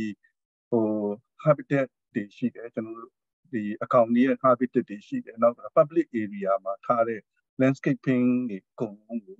သူကစီးဖြန်းတယ်ဗျအဲ့ဒါကျွန်တော်ရောက်ရှိသွားတဲ့အခါကျတော့ကျွန်တော်အဲ့ဒါအကုန်လုံးကိုရပ်ပလိုက်ပြီးတော့ကျွန်တော်စပြီးတော့ရခင်ကတော့ကျွန်တော်မြန်မာနိုင်ငံမှာကျောင်းတက်စဉ်ခါကဆရာဦးကြည့်ရွှေလားအဲ့ဆရာနာမည်တော့ကျွန်တော်မေ့တော့ပါပြီဒုက္ခပါရတယ်ဆရာတရားပေါ့PM ကိုတင်တယ်ဗျတင်တော့ကျွန်တော်အဲ့ဒီ subject တစ်ခုကိုတွားရောက်ပြီးသတိရရှိတော့ကျွန်တော်အဲ့ဒီဟာဒီအကုန်လုံးကိုပို့သက်စီမသုံးရဆိုပြီးတော့ရပ်ပလိုက်ပြီးတော့ကျွန်တော်စတင်ပြီးတော့ဒီ pest surveillance လုပ်တယ်ဗျကျွန်တော် pest ကသူကဒီ insect ကအမျိုးမျိုးရှိတော့ဒီbeneficial insect ရေနောက်တစ်ခါကျွန်တော်တို့တကယ်ကို pest တွေလို့ရှိတာဆိုတော့ကျွန်တော်တို့ရှိမှာကဒီ entomologist က important ရှားစင်တူနိုင်ငံမှာကျွန်တော်တို့ဒီအစိုးရဌာနမှာဒီ entomologist ကတယောက်နှစ်ယောက်ပဲရှိတယ်ဒီဟာလဲ pest identification လုပ်ဖို့လို့ ਨੇ ဒီပေါ် recommendation လုပ်ဖို့လို့ပေါ့နော်ဒီဘာစီးတွေတုံးရမှာလဲဆိုတော့အဲ့ဒါအဲ့တော့ခုနကပြန်ပြောရလို့ရှိရင်ကျွန်တော်အဲ့ဒီဟာကိုကျွန်တော်ဘာဆက်လုပ်လဲဆိုတော့ pest surveillance လုပ်တော့ pest တွေတော်တော်များများမသိဘူးဗျဒီစာရီပြန်ဖတ်တော့လေဖတ်ဖို့အချိန်မရဘူးဘာလို့ဆိုတော့ကိုက management လုပ်ရတဲ့အခါကျတော့ဒီအောက်ကလူတွေကဒီ entomology နဲ့ပတ်သက်ပြီး train လုပ်ထားတာမရှိတဲ့အခါကျတော့တော်တော်ကိုဒုက္ခရောက်တယ်အဲ့တော့ဘာလို့ရလဲဆိုတော့ကျွန်တော်ပထမဆုံးကတော့ဒီ animal habitat အပင်ရှိတယ်နောက်တစ်ခါ public area landscaping တွေမှာ abnormalities ဖြစ်တဲ့အရွက်မှန်တယ်ကအကုန်လုံးဖြုတ်ထုတ်တတ်ကျွန်တော်အကုန်လုံးခိုင်းလိုက်တယ်အဲ့ဒီပဲမှန်လားမှားလားမသိဘူးပေါ့နော်ကျွန်တော်အဲ့ဒီ pest surveillance မလုပ်နိုင်တဲ့အခါကျတော့ whatever abnormalities leaf or stem or whatever ကျွန်တော်အကုန်လုံးတခါတည်းplug out လုပ်တော့ dispose လုပ်ခိုင်းလိုက်တယ်အဲ့ဒီနည်းနဲ့လုပ်တာကျွန်တော်6လလောက်ကြာတယ်6လလောက်နေတော့တော်တော်သိတာဒီအပင်တွေကလေဖြည်းဖြည်းနဲ့ယောဂနဲ့ဒီ pest တွေကြာတာနေပါသွားတာတွေ့ရတယ်ဆိုတော့အဲ့ဒီနီးကိုကျွန်တော်သုံးပြီးတော့နောက်ပိုင်းကျတော့ဒီကျွန်တော်တို့ရှိမှာတော့ contract ခေါ်တာပေါ့နော်ဒီ landscaping maintenance contract အဲ့ခေါ်တဲ့အခါကျတော့ကျွန်တော်အဲ့မှာ clause လေးထည့်ထားတယ်အဲ့ဒါကဘာလဲဆိုတော့ဒီ chemical မသုံးရဘူးဒီ integrated pest management ပေါ့ဒီမှာတော့ plant health management လို့ပြောကြတယ်အဲ့အတွက်ကိုလုပ်ရမယ်ပြီးရင်ပထမဆုံးအနေနဲ့ဒီ landscaping supervisor နဲ့ horticulturist တွေကနေ့စဉ်နဲ့အမျှအဲ့ဒီဒီforest ထဲမှာရှောက်ပြီးကြည့်ပြီးတော့ဒီ abnormality ဖြစ်နေတဲ့ဒီအရွက်ဒီအပင်တွေကိုလက်နဲ့ plug လုပ်ပြီးတော့ဒီ plastic bag ကို dispose လုပ်ရမယ်ဆိုတဲ့ဟာအဲ့ဒီဟာမဖြစ်မနေထည့်ထား တဲ့ဒါပြီးတော့အဲ့ဒီလောက်တာတော်တော်လေးတော့အခုတော့အောင်မြင်တယ်ပေါ့ခေါ်ရမှာပေါ့တို့တော့လည်းပဲကျွန်တော်တို့ရှိမှာကစားတောက်ပင်လို့ဟာမျိုးစိုက်ပျိုးတာမဟုတ်တဲ့အခါကျတော့ကျွန်တော်တို့ကစေးဖြန်းတာလို့ဘာလို့ကြည့်မနေတော့အကယ်၍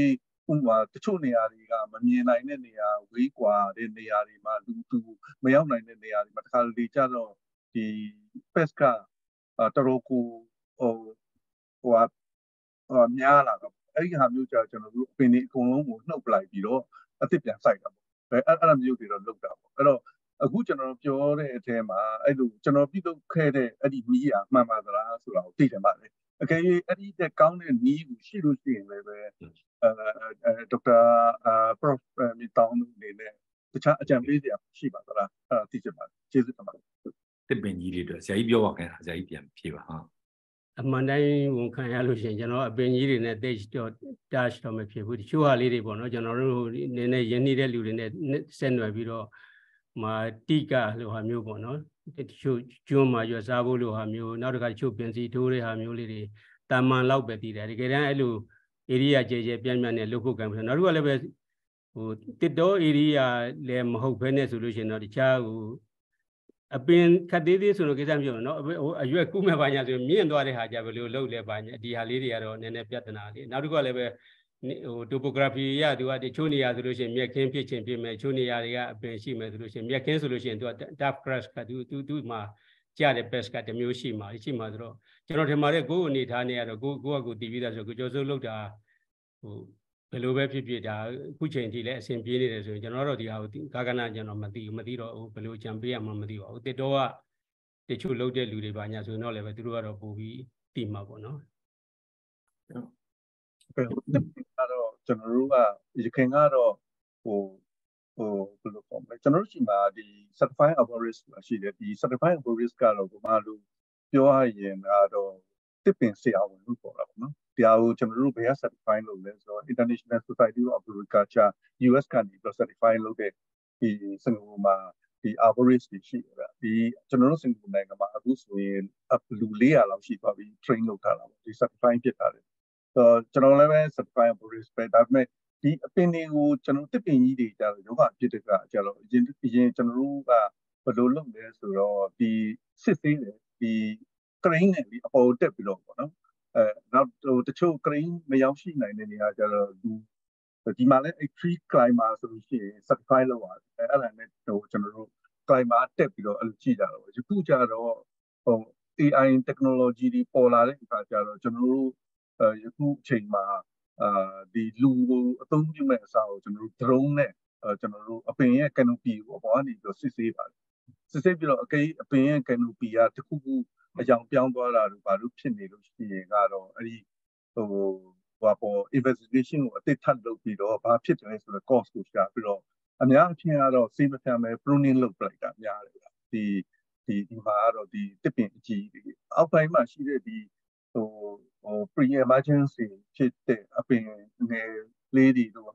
habitat တို့ပါလို့ကြာတော့ခုနကပြောသလိုပဲplug out လုပ်လိုက်ပြီးတော့အဲ့ဒါမျိုးလုပ်ရရှိတယ်နောက်တစ်ခုကကျွန်တော်ရှိမှာအခက်အခဲရှိတာကကျွန်တော်ရှိမှာ panda 2ကောင်ရှိတယ်ဗျာဒီ G2G ကျွန်တော်တို့ panda 10နှစ်လောက်ရှိပြီမကြခင်ကမှကျွန်တော်တို့လည်းစူးစမ်းပြီးလုပ်တာမကြခင်ကမှသူလည်းကလေးမွေးတယ်ဆိုတော့ဒီကလေးကလည်းပဲဥပမာတစ်နှစ်ကျော်ပဲရှိတယ်ကျွန်တော်တို့အဲ့နေရာမှာဒီ panda exhibit ကိုကျွန်တော်တို့က aircon နဲ့လေဒီminus 0 degree ကနေပြီးတော့5 degree centigrade အတွင်းကိုထိန်းပြီးတော့အဲ့မှာဝါးပင်တွေပဲစိုက်ထားတယ်ဒီ panda ရဲ့ habitat ပေါ့အဲ့ဝါးပင်တွေမှာလည်းပဲ aphid တွေခဏကြာတယ်အဲ့ဒီပြဿနာကကျွန်တော်တို့ရှိမှရှိတယ်ဘာကြောင့်လဲဆိုတော့ aphid ခဏကြာတဲ့အခါကျတော့ aesthetic ကသိပြီးတော့မကောင်းဘူးပေါ့နော်ကျွန်တော်တို့ရှိမှဒီအပင်တွေကို maintain လုပ်တဲ့အခါကျတော့ principle နှစ်ခုရှိပါတယ်တစ်ခုက safety နောက်တစ်ခုက aesthetic ပေါ့ aesthetic level ကမကောင်းဘူးပေါ့ဘာလို့ဆိုတော့ public ကဝင်ရောက်ကြည့်ရှုတဲ့အခါကျတော့ဒီ aphid တွေအကြနေတာအဲ့ဒီခါကျတော့တခါလေကြမနိုင်တခါတည်းမကန်းဘူးတွေကအကုန်လုံးအပင်အရွက်တွေကအဲ့ aphid ကိုစားထားတာအဲ့ second လောက်ထားတဲ့ဟာတွေနဲ့အရင်မလှပဖြစ်နေတာနော် ခုနောက်ပိုင်းကျတော့ကျွန်တော်ကဒီနောက်ထပ်ကျွန်တော်တို့ရှိမှာဌာနတစ်ခုရှိတယ် Agri Veterinary and Authority ဆိုတာရှိတယ်အဲ့ဒီမှာ scientist တွေနဲ့တိုင်ပင်တော့ဒီမှာရှိတဲ့ scientist ကလည်းပဲသိပြီးမကျွမ်းကျင်ကြဘူးဘာလို့ဆိုတော့လူကကျွန်တော်တို့ဒီမှာ entomologist pathologist ကလည်းပဲတနိုင်ငံလုံးမှာ4-5 6ပဲရှိတော့လေသူတို့ကလည်းသိမသိကြဘူးကြာကျွန်တော်ကတော့အဲ့လိုပဲ biological control ကျောင်းမှာသင်ခဲ့ရတော့ဒီ aphid ကိုစားတဲ့ predator ဘာညာနဲ့အဲ့လိုလုပ်ချင်တာပေါ့နော်အဲ့လိုမျိုးများသိလို့ရှိရင်လည်းပဲဟိုနည်းနည်းပြောပြပေးပါဦးအဲ့ဒီဟာတွေကတော့ဒီပြစားတဲ့ဟာတို့ဘာလို့ကတော့ကျွန်တော်တို့စီကတော့မတက်နိုင်တော့ဘာမပြုဘူးနော်ကျွန်တော်တို့ဂျာမနီရောက်တုန်းကတော့သူတို့က commercially မွေးပြီးရောင်းတာရှိတယ်နော် aphid lion လိုဟာမျိုးပေါ့နော်ဒီအဲ့ဒီဟာမျိုးတွေဇာရောင်ပိုးလိုနော်ဒီလိုအကောင်မျိုးတွေတော့သူတို့ရောင်းတာဝယ်တာကျွန်တော်တွေ့ပြီးတော့ဗမာပြည်ကတော့အဲ့လောက်ကြီးလည်းမဖွံ့ဖြိုးတော့လေဟိုပြစားတဲ့ကောင်တွေတော့အများကြီးရှိပါတယ်ကြောင့် even ကျွန်တော်တို့ကဟို lady bidel လို့ဆိုရင်တော့မှသူကပြကိုအများကြီးစားတယ်လေကျွန်တော်တင်သူ့ဘဝတစ်လျှောက်မှာအကောင်4-5 တောင်လောက်စားတဲ့ဟာမျိုးဆိုတော့အဲ့ဒါမျိုးလေးတွေကိုကျွန်တော်တို့ကတတ်နိုင်တဲ့လောက်ရှာပြီးဟိုလုံးမယ်ဆိုတော့ရနိုင်ပါတယ်ဒါတော့ကျွန်တော်တို့ general ပါကျွန်တော်တင်နောက်တစ်ခုတော့ကိုကျော်စိုးကဟိုစင်ကာပူဆိုတော့ဟိုဘက်ဂျိုဟိုးဘာလို့ဟိုဘက်ကူးလိုက်ရင်ကိုပဲမလေးမှာလေမလေးရှားမှာလည်းပဲဟိုဟာတွေအများကြီးရှိတယ်တဲ့ကျွန်တော်ထင်တယ်ဘာပြောအလဲသွားရင်းနဲ့ဖြစ်ဖြစ်တကူဘာညာဆိုလို့ရှိရင်မေးမယ်များမယ်ဆိုရင်ကျွန်တော်ထင်ပါတယ်ဟိုသူတို့မှလည်းပဲတကယ်တက်တူအကြီးကြီးတွေလေရှိတယ်ဆိုတော့အဲ့ဒီကလူတွေကတော့ကျွန်တော်တို့တက်ပို့ပြီးတော့နီးလဲနီးဆက်တယ်အများကြီးအကြံပေးနိုင်မယ်ထင်ပါတယ်ဟုတ်ကဲ့ဗီဒီယိုလေးကြည့်မလားဟာအေးကြီးဟုတ်ကဲ့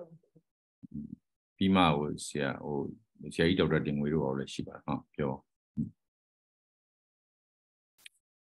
share လုပ်လိုက်ဟုတ်ကဲ့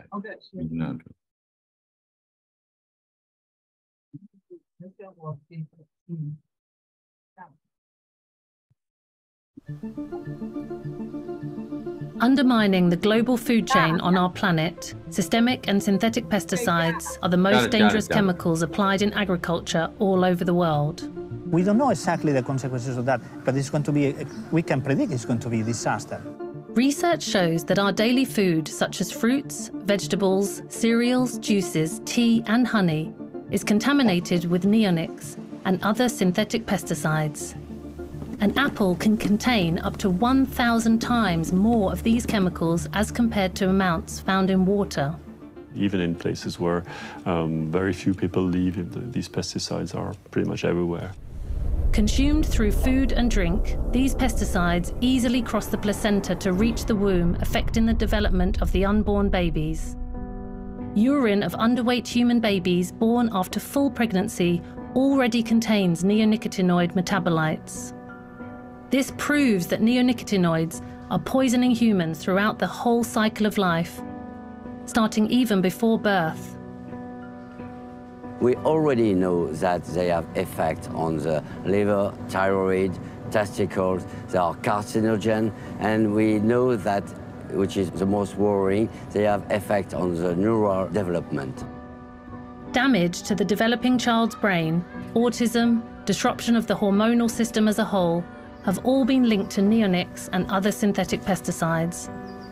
There could be no safe intake dose, but total zero. Entire populations are starting to be almost experimental animals to see whether there are any long-term effects. The global market for pesticides topped $57 billion in 2019. We have given a blank check to these companies since 2 generations, and the products were not designed to save the world or to feed the world. The primarily goal is of course, a profit-making machine. But research shows no substantial drop of yield in, for example, rice, soya, or corn products produced without these chemicals. And there are proven alternatives, such as integrated pest management or ecological intensification and organic farming. IPM means to find alternatives to chemicals. I worked 25 years in rice, and in rice,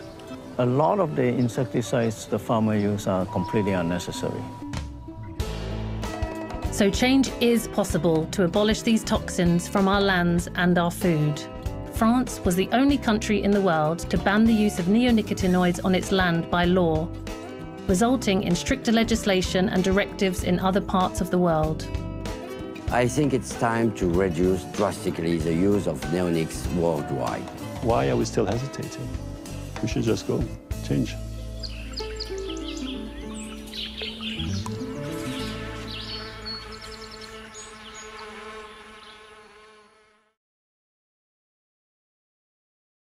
Okay. ဒါပဲနော်ကြားပါပြီထင်တယ်ဆရာကြီးပြောပါဟာကျွန်တော်ဒီဟာလေးကိုတအားသဘောကျလို့ပါသူတို့တကယ် scientist တွေစုပြီးတော့လေကျွန်တော်တို့စီမှာကဟိုဈေးလဲကြီးတယ်ကောင်းလဲကောင်းတယ် print ပါတယ်ပေါ့နော် miracle print ဘာ print ညာ print ဆိုတာတွေကအသုံးတက်ပြီးတော့ဈေးကလည်းအမြဲတမ်းကြီးတယ်ဒါပေမဲ့ယူရိုပမှာကျတော့ဒီကောင် very controversial ရယ်ပြားတွေတည်တယ်ဘရုံးတွေတည်တယ်ဆိုပြီးတော့သူတို့ဟိုပြုပြီးတော့တကယ်တမ်းခုလုပ်တဲ့ပုံကိုယ်တွေကဒိဋ္ဌိကျဲတွေပါတကယ်အမြဲတမ်းထူးချွန်တဲ့ပုံကိုယ်တွေဒေါက်တာရောင်းဆိုရင်ကျွန်တော်တို့စီကကျွန်တော်တို့ PhD မို့သူ DSC သမားရယ်နော်ဒီအနေထားမျိုးတွေအဲ့လိုပုံကိုယ်တွေကသူတို့ရဲ့အတွေ့အကြုံ share လုပ်ထားတာရယ်တကယ်တမ်းတော့ဘုဒ္ဓဆေးဟာတတ်နိုင်တယ်လို့လျှော့မှာမလျှော့လို့ရှိရင်ကျွန်တော်မမွေးခင်ကလေးကသူအနိတင်ရှိပြီးတော့လေလောက်ကြတယ်ဆိုကျွန်တော်စီကတော့တောင်သူကတချို့လည်းပဲသိမသိသေးဘူးလေဒီဟာကိုပဲဘုဒ္ဓဆေးကိုကြောက်အောင်မှမသိဘူးလက်ရည်တောင်မပါဘူးကျွန်တော်ထင်တယ်ရုပ်ဆေးပြန်းနဲ့ကွင်းနေတဲ့သူကကျင်တကူလုံးလဲ slow ရွှဲလို့ပုံးမှာမကောင်းပါမကောင်းနဲ့ဆိုတော့တနာဖို့လည်းကောင်းတယ်လေကျွန်တော်တို့ကဒီဟာလေးတွေကတော့ campaign တစ်ခုအနေနဲ့ကိုပဲဟိုကိုဆေးရောင်းရဖို့တခုတည်းမဟုတ်ပဲနဲ့တကယ်တမ်းတောင်သူရဲ့အကျမ်းမာရေးရေရှည်ပေါ့နော်ကျွန်တော် next generation အတွက်ကိုကျွန်တော်စဉ်းစားသင့်တယ်လို့ကျွန်တော်ထင်လို့မို့ဒါလေးကို share လုပ်တာပါကျွန်တော် FAO မှာလို့တော့ကဟိုသူကတောင်သူအတွက်သုံးလို့ရအောင်ဆိုပြီးတော့ကိုဗမာစကားနဲ့ခုနကတော့ဟာတွေကျွန်တော်အင်္ဂလိပ်တန်တွေဖျောက်ပြီးတော့ကျွန်တော်တို့ဗမာတန်လေးနဲ့ထည့်ပြီးလုပ်ထားတဲ့ဗီဒီယိုလေးတွေတော်တော်များများရှိတယ်ဒါပေမဲ့ FAO ပေးထားတဲ့ဟာဆိုတော့ကျွန်တော်တို့သုံးလို့ရလားမရလားကျွန်တော်တို့မသိဘူးကျေးဇူးပါကျေးဇူးပါကျန်တဲ့ဒေါက်တာငယ်ထွေးပြောမလားမများပြောမနော်ဟုတ်ကဲ့ဟိုဆရာကြီးခုနပြောတဲ့ပြတဲ့ဗီဒီယိုလေးထဲမှာပါတဲ့ပညာရှင်၄ယောက်ကရေစင်းစိုက်ပျိုးရေးတက္ကသိုလ်မှာတရက်ဆရာကြီးသူတို့ neonicotinoid pesticide တွေနဲ့ပတ်သက်ပြီးတော့မှဟိုတရက်လောက်တော့ပါတယ်ဆရာကြီးအဲ့ဒါအရက်ထွေးလည်းအဲ့မှာတော့ presentation ပြောလိုက်ပါသေးတယ်ဆရာအဲ့တော့အခုဒီမှာတော့အရက်ထွေးကဟိုဂျပန်ကိုရောက်နေပြီးတော့အခုလောလောဆယ်တော့ကုမ္ပဏီတစ်ခုမှအလုပ်ဝင်နေပါတယ်ဟိုအဲ့ဒါလည်း instant နဲ့ပတ်သက်တဲ့ company ပေါ့နော်ဆရာကြီးအဲ့တော့အခုလောလောဆယ်တော့အရင် trader biological control နဲ့ပတ်သက်ပြီးတော့ပဲတောက်လျှောက်ဟိုဒီဂျပန်မှာ master နဲ့ PhD မှာလည်း biological control နဲ့လောက်လာတဲ့ပြီးတော့နောက်6လလည်း Tsukuba မှာ biological control ဆိုတဲ့အခါကျတော့သူတို့ဂျပန်နဲ့ American နဲ့ကိုတည်းနဲ့ရှင်ကြည့်လိုက်လို့ရှိရင်ဂျပန်တွေကပိုးသက်ဆေးကိုတော်တော်လေးကိုသူတို့ကြောက်ကြတယ်ဆရာအခုဈေးကွက်မှာဘာတွေ့ရလဲဆိုလို့ရှိရင်သူတို့ cherry bee ကိုဂျပန်တွေတော်တော်ကြိုက်ကြပါတယ်ဆရာအဲ cherry bee ကို American လာတဲ့ cherry bee နဲ့ဂျပန် cherry bee နဲ့ဆိုလို့ရှိရင်ဈေးက2ဆခွဲလောက်ဒီဂျပန်ထုတ်တဲ့ cherry bee ကဟုတ်တာအဲ့တော့ American လာတဲ့ဟာတွေကိုသူတို့ cherry bee ကိုမစားဘူးတော်တော်များများဒါပေမဲ့အင်္ဂလိပ်တွေကကျတော့ဈေးချိုတဲ့အခါကျအဲ့ဒါကိုရွေးစားတဲ့အခါကျတော့အဲ့မှာသူတို့ကဘာပြောလဲဆိုတော့ဂျပန်အတိတယောက်ကမစားနဲ့တဲ့အဲ့ဒါဘာလို့လဲဆိုပိုးသက်ဆေးအများကြီးပါတယ်အမေရိကန်တွေပိုးသက်ဆေးအရင်သုံးကြတယ်တကယ်လဲအဲ့ဒီ cherry bee ဝယ်စားလိုက်တဲ့အခါမှာတကယ်ကိုပိုးသက်ဆေးအနက်တွေပါအထိကိုဟို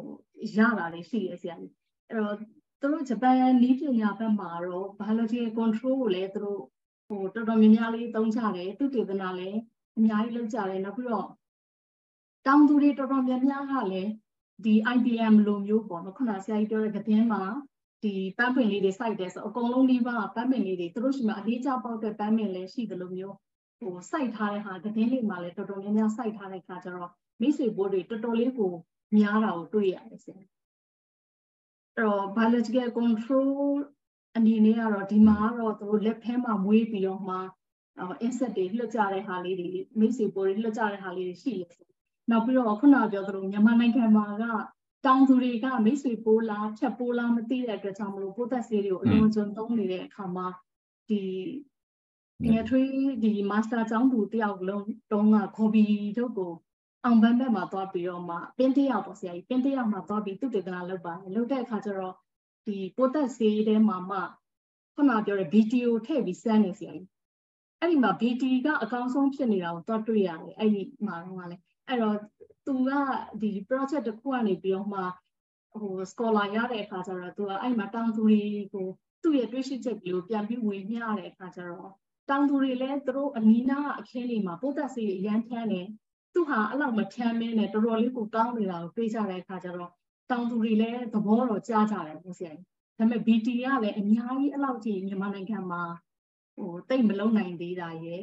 တိတ်လည်းမသုံးကြသေးဘူးပေါ့ဆရာပိုးသက်ဆေးသုံးလိုက်တာနဲ့ချက်ချင်း effect ဖြစ်တဲ့ဟာကိုသူတို့ကရွေးသုံးကြတဲ့အခါကျတော့မြန်မာနိုင်ငံအနေနဲ့ဆိုလို့ရှိရင် IPL လို့ပို့တော်တော်လေးကိုခဲရင်းတယ်ငယ်တွေ့မြင်တယ်ပေါ့နော်ဒီမှာဆိုလို့ရှိရင်တော့ဂျပန်တောင်သူတော်တော်များများလည်းသူတို့ကိုယ်တိုင်လည်းသိကြတယ်ခုနကတော့သူတို့အရင်တစ်ခေါက်ကဆိုရင်ငယ်တွေ့ quarantine ကိုသွားပြီးလေ့လာခဲ့ဘူးလေစိတ်ကန်းတစ်ခုရဲ့နောက်သူတို့ကဘာလုပ်ကြလဲဆိုလို့ရှိရင်ဒီငယ်ကလေးကသူတို့ရဲ့မူလတန်းအလယ်တန်းအထက်တန်းမှာကလေးကဒီ insect တွေအကြောင်းကိုတစ်ဖြည်းဖြည်းချင်းထည့်တင်လာပြီးတော့ပိုးသက်ဆေးရဲ့အန္တရာယ်ရှိပုံတွေနောက်ပြီးတော့ဘယ်ပိုးဆိုလို့ရှိရင်ဘယ်လိုစားရဲဆိုတော့ insect ကလေးတွေအကြောင်းကိုတော်တော်များများလေးထည့်ပြီးတော့မှတင်းလာတဲ့အခါအငယ်ထွေးတို့မှာကျတော့ entomology ဆိုတဲ့ဟာကို Siberia တက္ကသိုလ်ရောက်ပြီးတော့အခါကျမှ entomology stream ကိုယူတဲ့အချိန်ကျမှတော်တော်များများကိုစပြီးတင်ရတယ်လို့ဖြစ်နေဆရာသူများတွေနိုင်ငံမှာတော့ဒီပိုးသက်ဆေးရဲ့အန္တရာယ်ရှိပုံကိုမူလာကန်းကလေးလေးကလေးကမူချိုကလေးလောက်ကလေးကနေစပြီးတင်းလာတဲ့အခါကျပိုးသက်ဆေးအန္တရာယ်ကိုအရင်သိကြတယ်ဆရာဒါပေမဲ့အငယ်ထွေးတို့နိုင်ငံမှာကျခုနကပြောသလိုပိုးသက်ဆေးကိုပဲရွေးပြီးတော့မှသုံးနေရတဲ့အခြေအနေဖြစ်တဲ့အတွက်ကြောင့်မလို့စားတဲ့သူတွေလည်းခုနကကော်ပီတို့တွေစားပြီးတော့အဲ့အောင်ပန်းမှာဆိုဘလောက်ကြားလိုက်ရလဲဆိုတဲ့အခါကျဆရာတောင်သူတွေကပိုးသက်ဆေးကိုဒီခုနကပြောတဲ့သူတို့ဘယ်အချိန်မှာ harvest လုပ်မယ်ဆိုလို့ရှိရင်တစ်လလောက်ကြိုပြီးပိုးသက်ဆေးမဖြန်းတော့ဘူးဒါမှမဟုတ်နှစ်ပတ်လောက်ကြိုပြီးပိုးသက်ဆေးမဖြန်းရတော့ဆိုတဲ့ဟာတောင်သူတွေကတော့လိုက်လာတယ်ဝယ်တဲ့ကုန်သည်တွေကအဲ့ပုံထားတဲ့ပုံကနေပြီးတော့မှမန္တလေးတို့ရန်ကုန်တို့ပို့တဲ့အချိန်မှာဆေးဖြန်းနေဆိုတဲ့ဟာကိုတွေ့ရတော့တော်တော်လေးကိုကြောက်သွားပြီးဒီကိုဗီတို့ကိုစားဖို့ကိုတော်တော်လေးကိုစိုးရိမ်ပါတယ်ဆရာဒီမှာကတော့သူတို့ရဲ့အပီးရွက်တွေကအရင်ကရေစိတ်ပြီးစားလိုက်လို့ရှိရင်အနေမရှိဘူးဆိုတာသိနေတဲ့အတွက်ကြောင့်မလို့ဒီမှာတော်တော်လေးစားရတာစိတ်ဖြစ်တယ်ပေါ့နော်မြန်မာနိုင်ငံမှာဆိုလို့ရှိရင်တော်တော်လေးစိတ်မကောင်းစရာခုနကပြောတဲ့ပိုးသက်ဆေးအနေကိုလည်းမသိကြတာရဲ့မြင်သမျှ insect ကိုမခွဲခြားနိုင်တဲ့အတွက်ကြောင့်မလို့ဆေးတွေကိုအများကြီးဖြန်းနေတာရဲ့ကအန္တရာယ်တွေလည်းဖြစ်ပြီးတော့မှပတ်စံတွေလည်းအများကြီးကုန်တယ်ပေါ့နော်အဲ့ဒါကြောင့်ခုနကပိုးသက်ဆေးကိုနည်းနိုင်သမျှနည်းပြီးတော့မှလက်တွေ့လုံးလို့ရတဲ့ဟာလေးပေါ့နော်ခုနကစင်ကာပူကဦးကျော်စိုးတို့ပြောသလိုအရွက်တွေတွေ့တဲ့ဟာ insect တွေ့တဲ့ဟာတောက်ဖမ်းမီးရှို့တက်ဆိုတဲ့ဟာမျိုးလေးတွေလုပ်နေတဲ့ဟာလေးတွေကလည်းဒါ mechanical control အနေနဲ့တကယ်ကိုကျိုးရှိတယ်မတိဖာတာနဲ့နှိမ့်နှင်းပြီးသားလေးတွေဖြစ်သွားတဲ့ဟာမျိုးလဲယူဆပါတယ်ဆရာကြီးဟုတ်ကောင်းပါဆရာပြောပါခင်ကုတူတာရပါတယ်နော်ကျေးဇူးပါငါတို့ပြောတဲ့တဲမှာနှစ်ခုပါတယ်ပေါ့နော်ခုကတော့ပညာတတ်တွေကြီးဆိုတော့ပထမတစ်ခုတော့ PHI ပေါ့ pre harvest center ပဲဆိုတာတောင်သူသိဖို့ရအတွက်တော်တော်များများရှိပါသူဆေးလိုက်လေဘယ်ဆေးနဲ့တီးနှံလိုက်လို့ပေါ့နော်ဒီဆေးဖြန်းပြီးရင်ဘယ်လောက်ကြာမှရိတ်ရမယ်ဘာပြုမယ်ဆိုတဲ့ဒီဟာကိုတောင်သူကမလိုက်နာဘူးဒီတက်ကုန်းဘက်မှာလည်းပဲအတူတူပဲဒီဟာအထုပ်တွေပတ်မုံလာတော့ခုတ်ပြီးလဲပေါ်တင်ပြီးတော့ဆေးဖြန်းသေးတာဘာလို့ဆိုဘိုးကောင်တွေ့မှာဆိုဒါတော်တော်ကြောက်ကောင်ဝိသမလောဘလေနောက်တစ်ခုကတော့ MRL ပေါ့နော် maximum residual limit ဆိုတာဒီဟာလည်းပဲ PP တို့ဘာတို့ကကြီးညာထားတာပဲသိပြီးသားပဲဒီကောင်ကဘယ်ချိန်မှာကိုပြည်တွင်းစားသုံးတာတော့သိပြဿနာမပြေဒါမှမဟုတ် export လုပ်တဲ့ခါမှာဒီကောင်ကတကယ်ဂုံသိက္ခာလည်းညွန့်တော့နေပိုက်ဆံငွေကြေးရလည်းအမတန်ဆုံးရှုံးတဲ့ဟာမျိုးဆိုတော့လေဒီဟာလေးတွေကတော့ကြေပြန့်ပညာပေးဖို့လို့ဒါမှခက်တာလူတွေက individually ဆိုတော့ဘွားတော့တော်တော်ကြပါတယ်ဒီမှာ train လုပ်ဖို့ကြာဆက်ဒီမှာတော့ပိုက်ဆံနည်းနည်းတက်နိုင်လာရင်တော့ဖြည်းဖြည်းနဲ့ဒါတွေကတော့ဖြစ်လာမှတင်ပါတယ်နော်ခုကတော့တော်တော်လေးဆင်းရဲနေတော့လမ်းဝေးတယ်ပေါ့နော်ကျေးဇူးပါနော်သူတို့ကတော့ဂျပန်နိုင်ငံကတော့အသက်ကိုဆွဲဆန်နေတဲ့နိုင်ငံဆိုတဲ့အခါကျတော့ဆရာခုနကပြောသလိုဈေးနှစ်ဆကွာလဲနှစ်ဆသုံးဆကွာလဲသူတို့ကအန်ဒီကင်းတဲ့ဟာကိုဝယ်စားကြတာပေါ့ဆရာဆရာကြီးဒေါက်တာမောင်မောင်မြင့်ပြန်ပြီးတော့ဆွေးနွေးမှုလို့ထင်တယ်ပြောပါခင်ဗျဟုတ်ကဲ့ပါ sorry ပါဒီတော့တင်ပြန်ဆွေးနွေးရတာပြောသမားတွေလည်းမရှိဆိုတော့entomologist တွေမှာပြောကျွန်တော်တို့ pathologist တွေကပဲ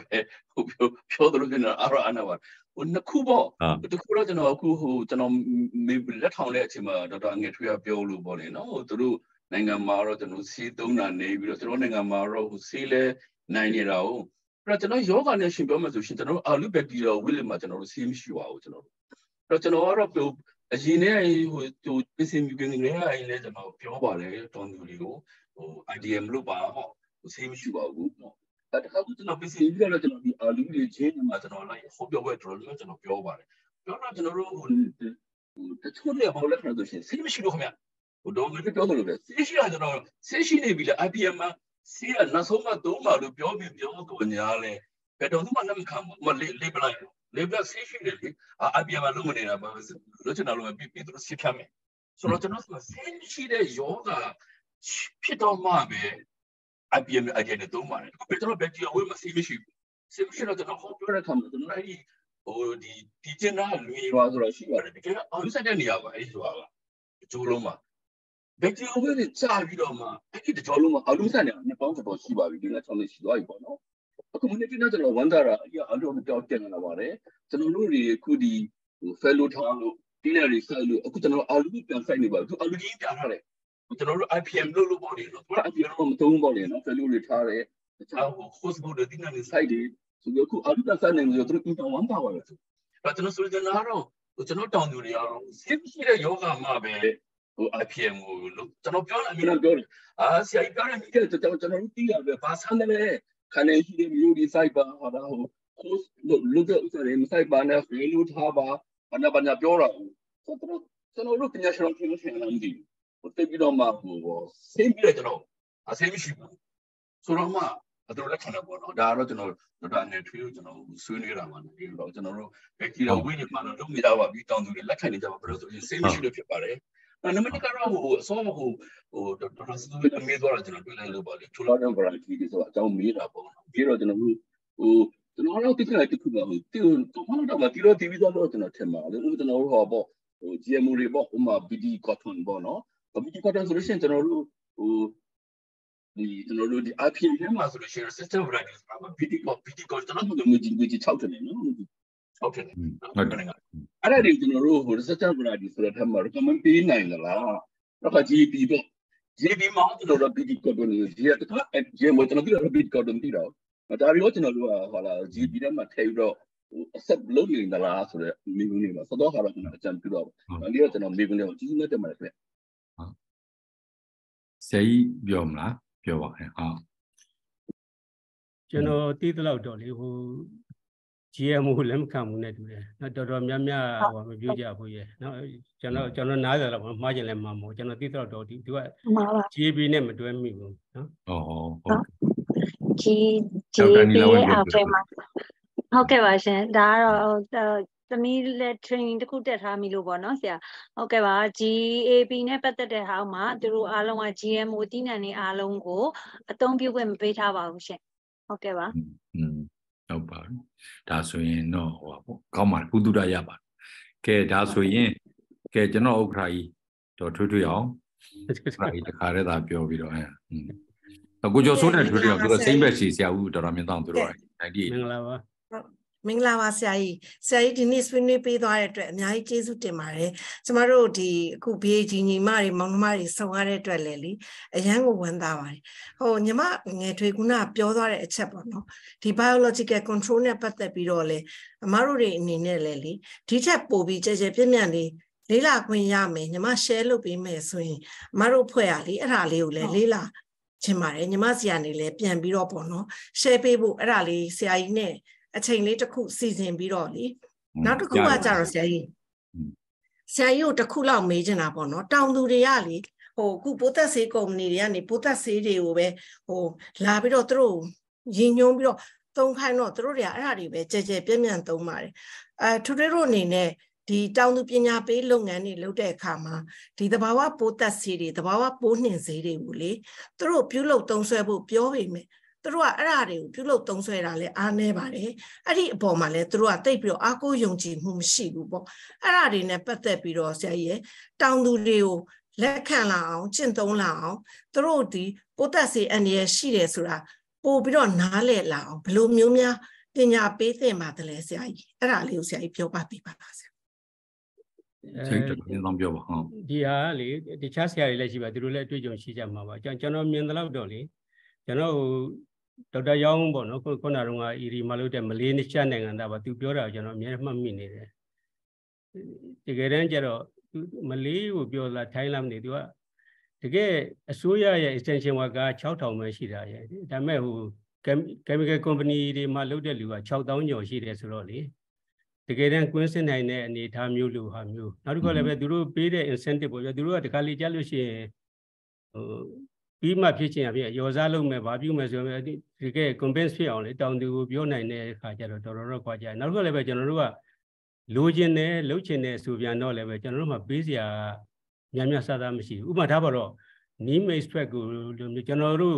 ဟိုလိုတုန်းကတော့ဗမာလိုလည်းပဲပြန်ကလားပစ္စည်းပါပဲကလားသူတို့ရေးထားတယ်သူတို့ရဲ့ဗီဒီယိုကလစ်ကိုကျွန်တော်ဗမာပြန်ပြီးတော့တောင်သူတွေနားလည်အောင်ဗာညာလုပ်တော့လေလုံးနည်းလည်း very simple ရဲ့သို့တော်လည်းပဲကျွန်တော်တို့ကဟို seasonal ပေါ့နော်ဒီဓမ္မစီကြတဲ့အချိန်ပေါ့ပြီးတဲ့အချိန်နောက်တစ်ခါလည်းပဲစက်ယုံအလုပ်ယုံရှိတဲ့အခါမှာဘယ်သူနဲ့ပြန်ဆိုင်လုပ်မလဲစက်ယုံသွားဝယ်တော့လည်းပဲဒီစက်ယုံကပစ္စည်းကရမှာလားနောက်တစ်ခါ chef life တူတာရောဗာညာဆိုတော့ဟိုတကယ် constraint တွေအများကြီးပါပဲအဓိကတော့ကျွန်တော်မြင်တာတော့ကျွန်တော်တို့ရဲ့ဟို extension worker ပေါ့နော်အရေးအတွက်နဲတာဆိုတော့ကျွန်တော်တို့လုပ်ဖို့တော့တော်တော်ခဲနေကျွန်တော်တို့ဟိုရွာတိုင်းအိမ်တိုင်းမှာလူမွေးပြီးတော့ကိုလူနဲ့အဲ့လိုလုပ်နိုင်မှာဟို chemical company ကလူကသူကရွာတိရောက်အရောက်ပို့တာလေသုံးကြိုက်တဲ့လောက်သုံးပြီးမှပေးဆိုတော့သူက incentive တစ်ခုအနေနဲ့တောင်သူကဈေးကောင်းတော့လေအဲ့ဒါဆိုကျွန်တော်ထင်တယ် solution ကတော့တော်တော်ခဲရဲမဲ့ဟာပါ okay ဟိုဒေါက်တာငယ်ထွေးကလည်းပြောပါအောင်ဒါပေမဲ့ဟိုနှစ်ကဟို2024တဲ့ကြောင်းတော့ကျွန်တော်ဘော်ကင်နီယာမြို့အဲ့တော့အဲ့ဒီကြောင်းသူပြောရင်တော့ညီပါကြောင်းပြောမယ်နောက်ဂျန်နဲ့တတိယတော့မှာဟိုဒေါက်တာနီလာဝင်းတို့ဂျန်တဲ့လူတွေလည်းဟိုကျွန်တော်တို့ golden plane ကိုဆက်သွယ်ပါဟိုကျွန်တော်ဟို platform လေးပေါ့ဒါကတော့ just platform လေးပေါ့တွေ့သွားတော့လေအဲ့ဒီထဲမှာဟိုဘာသာရပ်ပေါင်းဆိုကျွန်တော်ကတော့ဟိုကိုယ်စိုက်ပျိုးရေးတစ်ခုတည်းမဟုတ်ပေါ့နော်ဂျန်တဲ့ဟိုငွေမြွေးတို့ဘာတို့ engineer တို့လည်းပါတော့ဒီ platform လေးကိုရောက်အောင်ဟိုကျွန်တော်တို့ contact လုပ်လို့ရပါတယ်လို့ပြောချင်တာပါတို့တို့အောင်ပြောပါပြောမယ်ပြောပါဦးဟုတ်ကဲ့ဆရာကြီးခုနကပြောတဲ့လေညီမငယ်ထွေးကိုကြတော့ဒီလို KSP မှာမဟုတ်ဘဲနဲ့ထွေးတို့ဒီ advisor team ကိုပဲလေတီးတန့်ပေါ့နော်ဟိုသူအချိန်လေးတစ်ခုပေးလိုက်လို့ရှင်ဒီဒေါ်လာပေးနိုင်တယ်သူ့ဒေါ်လာပေးနိုင်လားသူကမှဒေါ်လာနဲ့လုပ်နေတဲ့ဥစ္စာရမလားရပါတယ်ဆရာကြီး knowledge sharing လုပ်ပေးလို့ရပါတယ် DOT လေးသဘောမျိုးလေးပေါ့နော်ဘာဖြစ်လို့လဲဆိုတော့ကိုကတော့အမြဲ community ကိုသွားနေတဲ့လူဖြစ်တဲ့အတွက်ဒီလိုတိတိကျကျနောက်တစ်ခုပြောလိုက်တာလေဒီမူလာတန်းအဆင့်ကလေးတွေကိုလည်းဒီပိုးဥစ္စာပေါ့နော်ဒီပိုးသက်ဆေးအန်ရည်တွေနားလဲအောင်ပြောတယ်လို့တင်ရိုးညွှန်းနှန်းနေမှာထည့်တယ်ဆိုတော့အခုတို့ဗမာနိုင်ငံမှာလည်းအဲ့လိုဟိုတင်ရိုးညွှန်းနှန်းနေမှာစိုက်ပျိုးရေးဘာသာရပ်ကိုထည့်ဖို့ဒီနေ့ဆရာမတယောက်နဲ့တွေ့ဖြစ်တယ်ပေါ့နော်သူတို့ကလည်းဒီလို platform လေးတစ်ခုမှာဆရာရဲ့ဒီတင်ရိုးညွှန်းနှန်းနေမှာဟိုစိုက်ပျိုးရေးဘာသာကိုထည့်တယ်သူတို့က10တန်းအောင်ပြီးသွားတဲ့အချိန်မှာလည်း institute လိုမျိုးလုပ်ပြီးတော့ဒီလိုမျိုးတည်တင်တည်ထိုက်တဲ့ဟာတွေထည့်မယ်ဆိုတော့ခုနကညီမအငယ်ထွေးပြောသွားတယ်လေဒီမူလာတန်းအဆင့်မှာကိုဘယ် level လောက်ကိုတို့ကလည်းတိဖို့အတွက်ကိုစိုက်ပျိုးရေးဆိုအပင်စိုက်တတ်ယုံပြိုးတတ်ယုံဟိုသီးနှံနေဖြစ်အောင်လုပ်ယုံနေမကဘူးပေါ့နော်ခုနကပြောထားတဲ့အချက်လက်တွေကိုလည်းသူတို့ပေးတင်တယ်ဆိုတဲ့ဟာလေးပေါ့အဲ့ပိုးတွေလားဒီဟာမိတ်ဆွေပိုးလားဒါကတော့ဖြတ်ပိုးလားဆိုတာကလေးတွေကိုရှာဖွေခိုင်းတာတို့နောက်တစ်ခုကကြတော့ပိုးသက်ဆေးရဘလောက်အန်ဒီရများတယ်ဆိုတာကိုသူတို့နားလည်အောင်ပြောထားငငယ်တွေကသူတို့စိတ်ထဲမှာဆွဲသွားလို့ရှင်လေအဲ့ဒါလေးကဟိုငငယ်တွေကစပြီးတော့လေ့ကျင့်ပေးလိုက်တယ်ဆိုရင်တော့အရန်ကောင်းတဲ့ practice တစ်ခုဖြစ်မယ်ပေါ့နော်အဲ့ဒါလေးကိုခုနကညီမပြောတော့လေတော်တော်လေး highlight ဖြစ်ပြီးတော့ဒါလေးတွေကိုလည်းလေဟိုပဲသူတို့သင်ကြားရေးတွေမှာဘယ်လိုထည့်မလဲဆိုတဲ့ဟာလေးကိုတွေးစဉ်းစားမိလို့ပါဆရာကြီ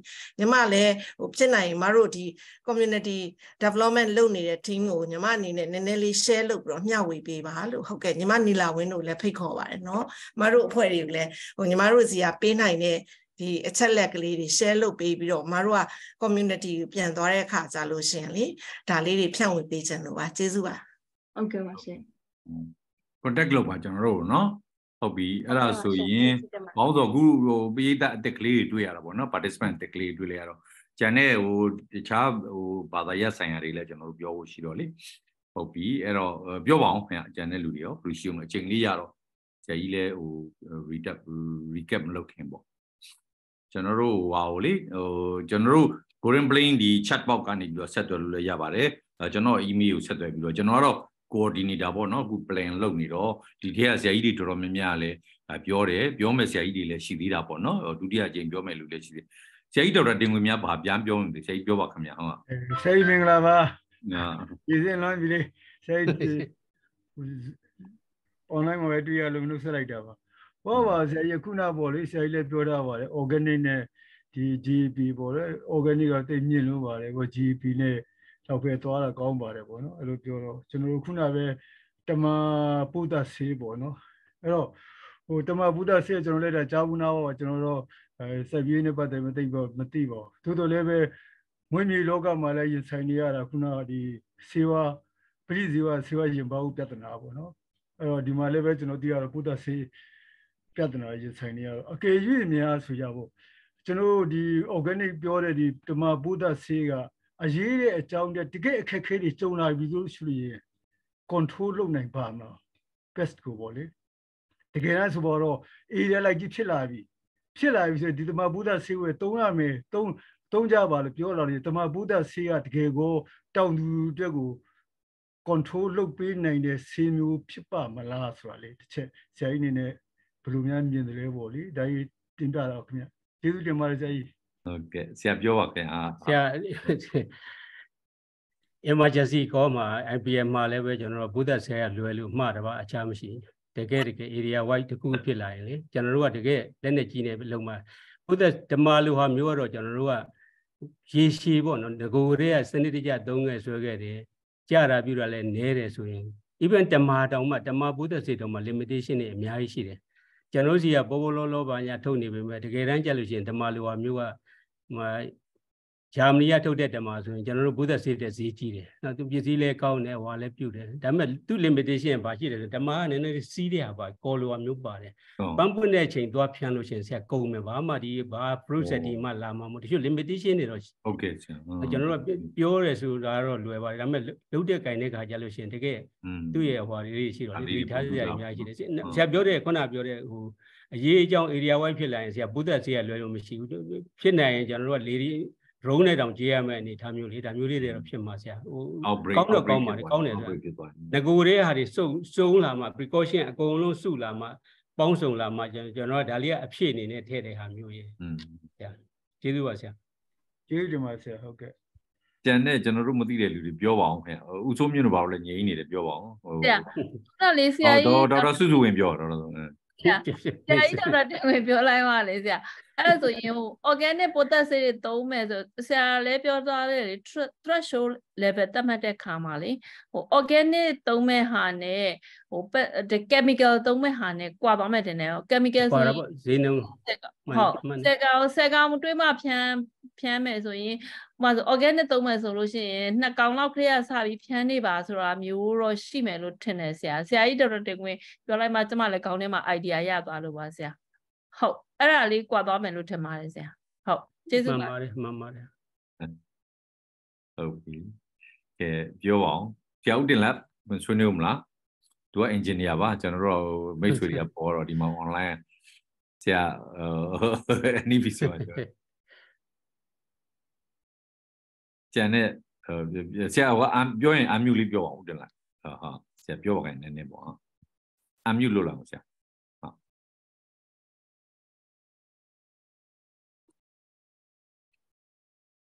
Yeah, maybe you're open. Janet, you know, or do maybe you're open.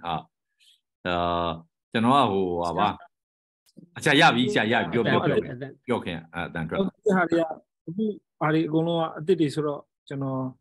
not only one. Yeah, she's to my. Okay. Oh, now integrate law, as you also mean like integrate law. Jaro Budura on Jamai daughter can need the English.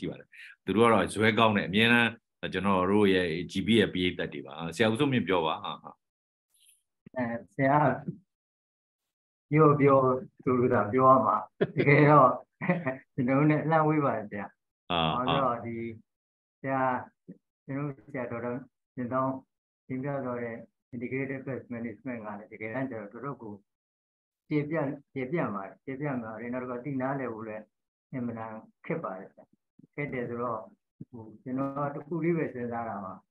Era who Kabimele, a luego in any Nale, now. Looking at General Thaung Mari, General uses it to General Sagi Lumaguma, she needed, a man and tea needed, Sagi Luma lady. Nale on ya, the lady in the room, Virginia Pija and Calmale, Sendara, Bodro. So don't let the Maria let the Angel of Siva. Who GB Suale, GB managed no dealer who are GB Majarale, who ဆုံးရေးတာတော့ဓာတုဆေးသုံးဆဲမှုနေပါအောင်ဘက်စုံပိုးမောကံကောရေးနည်းစနစ်ကိုသုံးပါလို့ရေးပါတယ်ဆိုတော့လေပိုးတစ်မျိုးချင်းရေးတဲ့ခါကျတော့တဲ့နည်းနဲ့ထိုးပါလို့တိလက်ဆိုင်ပါလို့နောက်ကဆေးဖြန်းပါဒီလိုပဲရေးထားပါတယ်ပါပဲဆိုတဲ့ခါကျတော့တကယ်တမ်းကျတော့IPM ရဲ့သဘောတရားကိုတကယ်တမ်း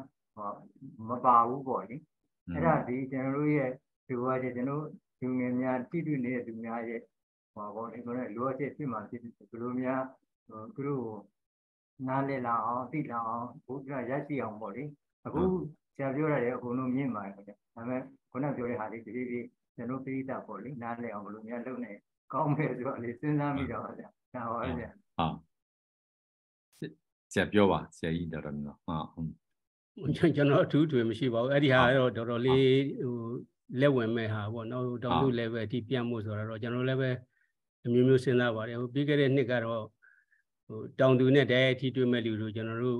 training လေးတွေပေးပူပါတယ်ပြီးတော့သူတို့လည်းပဲတွေးကြုံအများကြီးရှိပြီးတော့လေကျွန်တော်ထင်တယ်ဒီမငယ် area ပေါ့ဒီတိုင်းတုံတိုင်းမကွေးစကိုင်းမန္တလေးတိုင်းတုံတိုင်းကမြို့နယ်14မြို့နယ်ထင်တယ်သူတို့တော့ရောက်ပြီးအထိုက်လျောက်ပေါ့နော်စဘာမြေပဲနန်းကလပဲပဲရီစိန်ဒီ4-5မျိုးလောက်ကိုတော့ IPM concept လို့မျိုး JP ပေါ့နော် IPM ဆိုတာ JP concept ပြအောင်သူတို့လုပ်နေတယ်လို့တော့ကျွန်တော်ယူဆပါတယ်ဘယ်တိုင်းတာဒီအောင်မြင်မယ်ဘယ်လောက်ဒီ sustain ဖြစ်မယ်ဒါတော့ကျွန်တော်မသိပါဘူးဟုတ်ကဲ့ပါကျေးဇူးပါကျွန်တော်တို့ GB ဖွဲ့ရောဒေါက်တာမေဦးကျော်မင်းနော်နောက်ပြောပါဦးကျော်မင်းသူကလည်းအများဆွေးနွေးကိုကျော်မင်းအမျိုးလို့ပြောအဲ့လိုကြာကျွန်တော်တို့စာမေးရတော့ပေါ့သူက IPM ကကြတော့ဥမာတောင်သူတယောက်တည်းလုပ်ရင်အဆင်မပြေဘူးလို့ကျွန်တော်ကြားဘူးတယ်ဆရာကြီး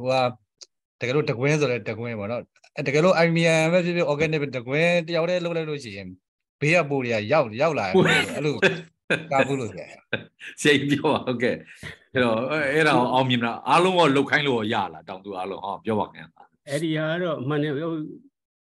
ကိုကျော်မင်းပြောတာပြုပါတယ်နောက်တဘာဝလည်းကြပါတယ်တောင်သူကြောက်တာလည်းအဲ့ဒါပဲကိုတယောက်တည်းမှပြန်ရင်အကုန်စုလာမယ်ဒါလည်းဖြစ်နိုင်ကြလေ migration ဆိုတာရှိတာပဲဘိုးကောင်ကလည်းဒီဘက်ပြန်ဟိုဘက်ရွှေ့မှာပဲလေ new generation ပါညာဆိုတော့အဲ့ဒီဟာတော့တကယ်တမ်းလုံနိုင်မယ်ဆိုတော့အစုအပေါင်းနဲ့ပေါ့နော်အဖွဲ့အစည်းလိုက်ပါညာလုံတဲ့ဟာတွေအဲ့လိုမှပဲအဆင်ပြေမှာပါမှန်ပါတယ်ကဲပြောရှိဦးမလားကျွန်တော်တို့ဆရာကြီးဆွေးနွေးတာဟောပြောတာနည်းနည်းလေးနဲ့ကို discuss လုပ်တာ10နာရီထိုးကနေအလွန်မတန်စိတ်ဝင်စားဖို့ကောင်းတဲ့ပါတဲ့ရပ်ပါအဲ့တော့ကျွန်တော်ခုနကပြောသူပဲပေါ့ကျွန်တော်တို့ဟောပြောဖို့အတွက်လေကျွန်တော်တို့ contact လုပ်ပါတချို့ကကြတော့ကျွန်တော်တို့မသိတော့လေဘယ်သူကဖယ်မှာရှိနေတဲ့ email တို့တို့ ਨੇ ကျွန်တော်သိတဲ့လူကတော့ကျွန်တော် contact လုပ်ပြီးတော့ကျွန်တော် booking လုပ်ထားတော့2024ဘိုင်းတကြံပြီးမေလလောက်ထိအောင်reserve ရှိနေတယ်ပေါ့ဒါပေမဲ့ဒီကြားထဲမှာအလုံများကြလို့နေမကောင်းကြလို့ဖြစ်တယ်ဆိုလဲကျွန်တော်အစားထိုးမှာပေါ့နော်အဲဆိုဆရာကြီးrecap ပေါ့ဆရာကြီးဗျာမရနောက်ဆုံးပြောချင်သေးလို့ wrap up ပေါ့နော်ဆရာကြီးပြီးရင်ကျွန်တော်တင်တန်းလဲဥကြံလင်းတို့တင်တန်းအကြောင်းလဲကျွန်တော်ပြောပြပါမယ်အထူးထွေတော့မရှိပါဘူးကျွန်တော်ဘာပြောကျွန်တော်တို့စိုက်ပျိုးရေးအတိုင်းဝိုင်းရောတကယ်လက်တွေ့လုပ်နေတဲ့လူတွေပဲဖြစ်ဖြစ်ချားနေပဲစိတ်ဝင်စားလို့ပေါ့နော်ဆရာမလိုပဲသူတကယ်လက်တွေ့လုပ်တဲ့သူရဲ့ဟင်းလေးရွက်ဆိုင်ခင်းလိုဟာမျိုးဒီဟာမျိုးတွေပေါ့နော်အတွေ့အကြုံ share လုပ်ရတာဘာပြောကျွန်တော်ဒီမှာလာတဲ့လူတွေရဲ့အတန်နားထောင်ရတာကျွန်တော်အင်တန်ဝန်တာပါတယ်ဒီဟာကဥစုမြင့်ပြောသလိုပါအင်တန်လေးကျေပြန့်တဲ့ဟာပါကျွန်တော်တို့ကဒီ threshold level လိုဟာမျိုးကိုပဲကျွန်တော်တို့ကတကယ်တမ်းကြောင်းမှတင်လို့ရှိရင်တလားကိုယ်တည်းအေးစေးသေးပြောကြဆိုကြလေအဲ့ဒါမျိုးဆိုတော့ဒီနာရီဝက်တနာရီလောက်တွင်မှာပြောမယ်ဆိုတော့အများကြီးပေါ့ဗျာဒါပေမဲ့အဲ့ဒါတွေရှောက်ပြောရင်လည်းပဲကျွန်တော်တို့ငယ်တုန်းကတော့ကိုတော်တော်တက်တယ်ထင်ကြတော့အသက်ကြီးလာတဲ့ခါကျမှတော်တော်မတိမှအဲ့လိုသိလာတော့လေဟိုမရှိပါဘူးတကယ်လို့ကျွန်တော်ပြောတဲ့ထဲက idea နဲ့အဆင်မပြေဘူးမပြေဘူးထင်လို့ရှိရင်လည်းပဲဒီထဲမှာ email contact တွေပါရှိမှာပါmail နဲ့ဖြစ်ဖြစ်နောက် personal contact လုပ်လို့ရှိရင်ကျွန်တော်တန်းတဲ့လောက်ပြည်လဲဖြစ်အောင်ပြည်လဲဆိုတော့ပြုအောင်မဟုတ်ပါဘူးနားလေတဲ့လောက်ကျွန်တော်ရှင်းပြပါမယ်အယူဆရင်းတော့တူချင်မှလည်းတူမှာပါနော်ဘာပြောဒီမှာစိတ်ဝင်စားလာပြီးနားထောင်ကြတယ်ဝိုင်းဆွေးနွေးတာအများကြီးကျေးဇူးတင်ပါတယ်ဒီ organize လုပ်ပေးတဲ့ဒေါက်တာမျိုးကျွယ်နဲ့ဒီ Golden Plane နော်ဒီအဖွဲ့လည်းကျေးဇူးတင်ပါတယ်ဟုတ်ကဲ့ဥက္ကရာကြီးပြောမလားဒေါက်တာထွေအောင်ပြီးရင်ကျွန်တော်နောက်ပတ်စီစဉ်တဲ့ကျွန်တော်တင်တန်းလေးလည်းပြောချင်ဒေါက်တာထွေအောင်ပြောပါဆရာကြီးကအချိန်ပေးပြီးတော့လေအခု Golden Plane knowledge sharing program မှာစကားပြောပေးတဲ့အတွက်ကောဒီ season လေးမှာပုံမှန်တက်တဲ့သူတွေရောဒီနေ့ဆိုရင်လူသစ်တွေလည်းပါတယ်ပေါ့နော်တက်ပေးတဲ့BAG ညီမတွေနောက်ပြီးတခြား others တွေလည်းပါတယ်ပေါ့နော်စိတ်ပါဝင်စားသူတွေအားလုံးကိုလည်းကျေးဇူးတင်ပါတယ်နောက်ဆရာကြီးဒေါက်တာမျိုးကျွယ်ရဲ့စဉ်ဆက်မပြတ်ပေါ့စနေအပတ်စဉ်လှုပ်သွားမဲ့ KSP တွေမှာလည်းကြိုပြီးတော့ကြီးညာပါတယ်ကြာတာပတေးနေ့လောက်ဆိုကြီးညာတဲ့အချိန်မှာကိုနဲ့စိတ်ဝင်စားတဲ့ subject တွေရှိလို့ရှင်ကိုကဝင်ရောက်ပြီးတော့မျှဝေဆွေးနွေးခြင်းတဲ့ခေါင်းစဉ်လေးတွေရှိလို့ရှင်လည်းတက်ရောက်ပေးကြဖို့ပေါ့နော်ကျွန်မအနေနဲ့ဖိတ်ခေါ်ချင်ပါတယ်ဆရာကြီးအများကြီးကျေးဇူးတင်ပါတယ်မင်္ဂလာပါရှင်ဆရာကြီးအဲ့တော့ဟောပေါ့ဒီဘာသာရပ်ကကျွန်တော်ခုနပထမပိုင်းပြောခဲ့လို့ပေါ့စိတ်ဝင်စားတော့ဟိုဆရာဦးရန်လင်းတို့ဖွင့်မဲ့တင်တဲ့မှာဆရာကြီးဒေါက်တာမြင့်တောင်းကိုလည်းဒီဟိုပေါ့ visiting lecture တစ်ချိန်လောက် request လုပ်ထားပါတယ်အဲ့ဒီအချိန်မှာဒေါက်တာငယ်ထွေးလည်းတစ်ချိန်လောက်ပေါ့ဒီမှာ entomologist တွေအများကြီးတော်နီချိန်တို့လည်းရှိနေတော့လေဟိုကျွန်တော်တို့ကဟိုပါလေတခါလေကြတော့ဟိုတဝူးတယောက်တည်းပြောရတဲ့ဆိုင် different ဟိုပါ angle ပေါ့နော်အပြောင်းဘာသာရပ်ပေါင်းစုံပေါ့မှာကျွန်တော်နမူနာလေးပြောရမယ် environmental conservation ဆိုရင်နောက်ပါဖွင့်ကျွန်တော်လူတွေဥယျာဉ်လင်းတို့ကျွန်တော်တို့ဒီကဒေါက်တာမေဦးခိုင်တို့ဘာတို့ပါတဲ့ပြင်ဒေါက်တာစုစုဝင်းတို့ဒေါက်တာသင်းတို့ထုတ်လည်းပါပြင်ကျွန်တော်ဦးစီသူလင်းတို့တက်တော့လူတွေမွေးမြူရဆရာကြီးဒေါက်တာတင်ငွေတို့ဆရာဝန်တွေလည်းပါတော့ဟိုဘာသာရက်ကလေဟိုပညာရပ်ပေါင်းစုံနဲ့ approach လုပ်လိုက်တဲ့ခါကျပိုကောင်းပါတယ်ခင်ဗျအဲ့တော့ကျွန်တော်တို့ဟိုဒီကနေပြီးတော့ Golden Plane ရဲ့ Facebook ကတော့အများနဲ့ကြီးညာပါမယ်ပေါ့နော်တင်နန်းကိစ္စဒီ KSP ကိစ္စပေါ့အဲ့ဒါလေးကြလဲကျွန်တော်ဟိုဒီက entomologist တွေပေါ့တချို့တွေကျွန်တော်မသိဘူး entomologist တွေလားကျွန်တော်တပည့်တွေတော့သိမှန်တော့သိတယ်ဒါပေမဲ့ chemistry လုပ်နာလား agro လုပ်နာလားမသိလို့ပေါ့နော်ဆရာကြီးကိုလည်းကျွန်တော်ကျေးဇူးတင်ပါတယ်ဆရာကြီးဒေါက်တာမြင့်တောင်းလည်းဟိုအချိန်ပေးပြီးတော့ပေါ့ဟိုကျွန်တော်တို့ကဟိုတချို့အားလေးတွေကြလဲနေမကောင်းလိုက်လို့ surprise ဖြစ်သွားတဲ့ခါကျတော့ကျွန်တော်အချိန်ကြီး substitute လုပ်ပါမယ်ဒါလေးလည်းကြိုတင်မြစ်တရားခံထားပါတယ်ဒေါက်တာမေဦးခိုင်ကတော့အမြဲတမ်းဟိုကျွန်တော်နဲ့ဆက်သွယ်ပြီးကြီးညာပေါ့မနောက်ပတ်ဆိုရင်ဒါကကျွန်တော်ဆရာကြီးဟိုဆရာမဒေါက်တာတိုးနန္ဒတင်ကဟိုအဓိက၅အကြောင်းပြောဖို့ပေါ့ဒါပေမဲ့ तू ကခရီးသွားမှလည်းဖြစ်နေတော့ကျွန်တော်ဘာသူ့ကိုလောက်ထားလို့ဆရာကြီးဦးစံသိန်းကိုကျွန်တော်တို့စိုက်ပျိုးရေးတက္ကသိုလ်လဲဟိုနှစ်တရာ2024ဆိုအားလုံးနဲ့ဆိုင်ပါတယ်เนาะအားလုံး2024နှစ်တရာပြည့်လို့ဆိုဆရာကလည်းဟိုကျွန်တော်က request လုပ်တယ် तू ကလည်းပြောချင်တော့ဒီနှစ်တရာရဲ့ तू တိခဲ့သလားစိုက်ပျိုးရေးတက္ကသိုလ်ရဲ့တက္ကသိုလ်အကြောင်းဆိုတော့တက္ကသိုလ်မှာဟိုဘယ်နေရာမှာပါဖြစ်ခဲ့တယ်ဆရာကြီးတို့ခစ်ပေါ့နော်ကျွန်တော်တို့ခစ်ဒေါက်တာမြင့်တောင်းတို့ခစ်ဥယျာဉ်လင်းတို့ခစ်နောက်ပိုင်းဒေါက်တာငယ်ထွေးတို့ဒေါက်တာနီလာဝင်းတို့ဒီဒေါက်တာမေဦးခိုင်တို့ခစ်ပေါ့အစင်းနဲ့ပေါ့အဲ့ဒါမျိုးလေးတွေတော့ဒုတိယအောင်တို့တော့ဦးစိုးမြင့်တို့ပေါ့ဒါဦးကျော်စိုးတို့လည်းဒါ83တွေဆိုအဲ့ဒီအစင်းစင်လေးကိုဆရာကြီးကပြောဖို့အတွက်ကျွန်တော်ညနေရပဲ request လုပ်ပါတယ်ဆရာကြီးပြင်ဆင်နေပါတယ်ပေါ့တကယ်လို့အကြောင်းမျိုးကြောင့်မရတော့ဘူးဆိုရင်လည်းကျွန်တော်ဒေါက်တာထက်ကျူနဲ့ကျွန်တော်ကိုခင်မောင်ဆိုတော့ chat GPT ပေါ့ကျွန်တော်တို့ခုခေတ်စားနေတဲ့ AI ပေါ့artificial insemination ကိုကျွန်တော် substitute နေနဲ့ဘာလို့ဒီခါလေးကြတော့ဟိုကျွန်တော်ကဒေါက်တာမေဦးခိုင်နဲ့ကျွန်တော်နဲ့ကြီးညာလိုက်ရတယ်ဒီခါလေးကြတော့အကြောင်းမျိုးကြောင့်နေမကောင်းဖြစ်တာပေါ့ဥမာတုတ်ကွေးမိလိုက်တာဆိုဟိုကြာရင်းနီးလောက်မှဖြစ်သွားလိုက်ရင်ကျွန်တော်ဘလို့မှလုပ်လို့မရအဲ့ဒါဆရာကြီးဒေါက်တာမြင့်တောင်းကတော့ရှိမယ်ဆိုပြီးတော့မနေ့ကမှကျွန်တော်ဆက်လက်ရလို့ဒေါက်တာဒိုးနန္ဒတင်အစာလုပ်လိုက်ရတာဖြစ်ပါတယ်ဒါကြောင့်မို့လို့ဒီ Golden Plane ရဲ့ Facebook ကနေ contact လုပ်ပါပြီးရင်ကျွန်တော်ကဂျာတာဘရိနီလောက်ဆို PowerPoint ကိုပေါ့ဆရာကြီးတို့ကမှဂျာပွိုင်းနောက်ပတ်ပြောမဲ့လူကလည်း PowerPoint လေးပေးတာ PowerPoint ရဲ့ကျွန်တော်နည်းနည်းဆက်ဆက်နေတဲ့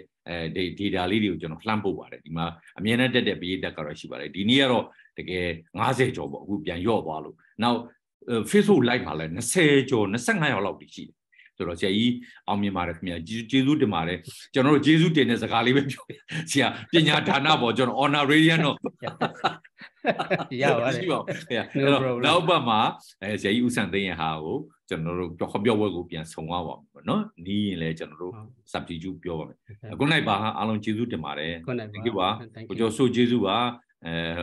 ကျွန်မကျန်တဲ့လူတွေလည်းကျေးဇူးပါအားလုံးနော် thank you ပါgood night ပါ good night ပါဆရာတို့နဲ့အမားတို့ငယ်ချင်းတွေအားလုံးလည်း good night ပါအားလုံးကျေးဇူးပါ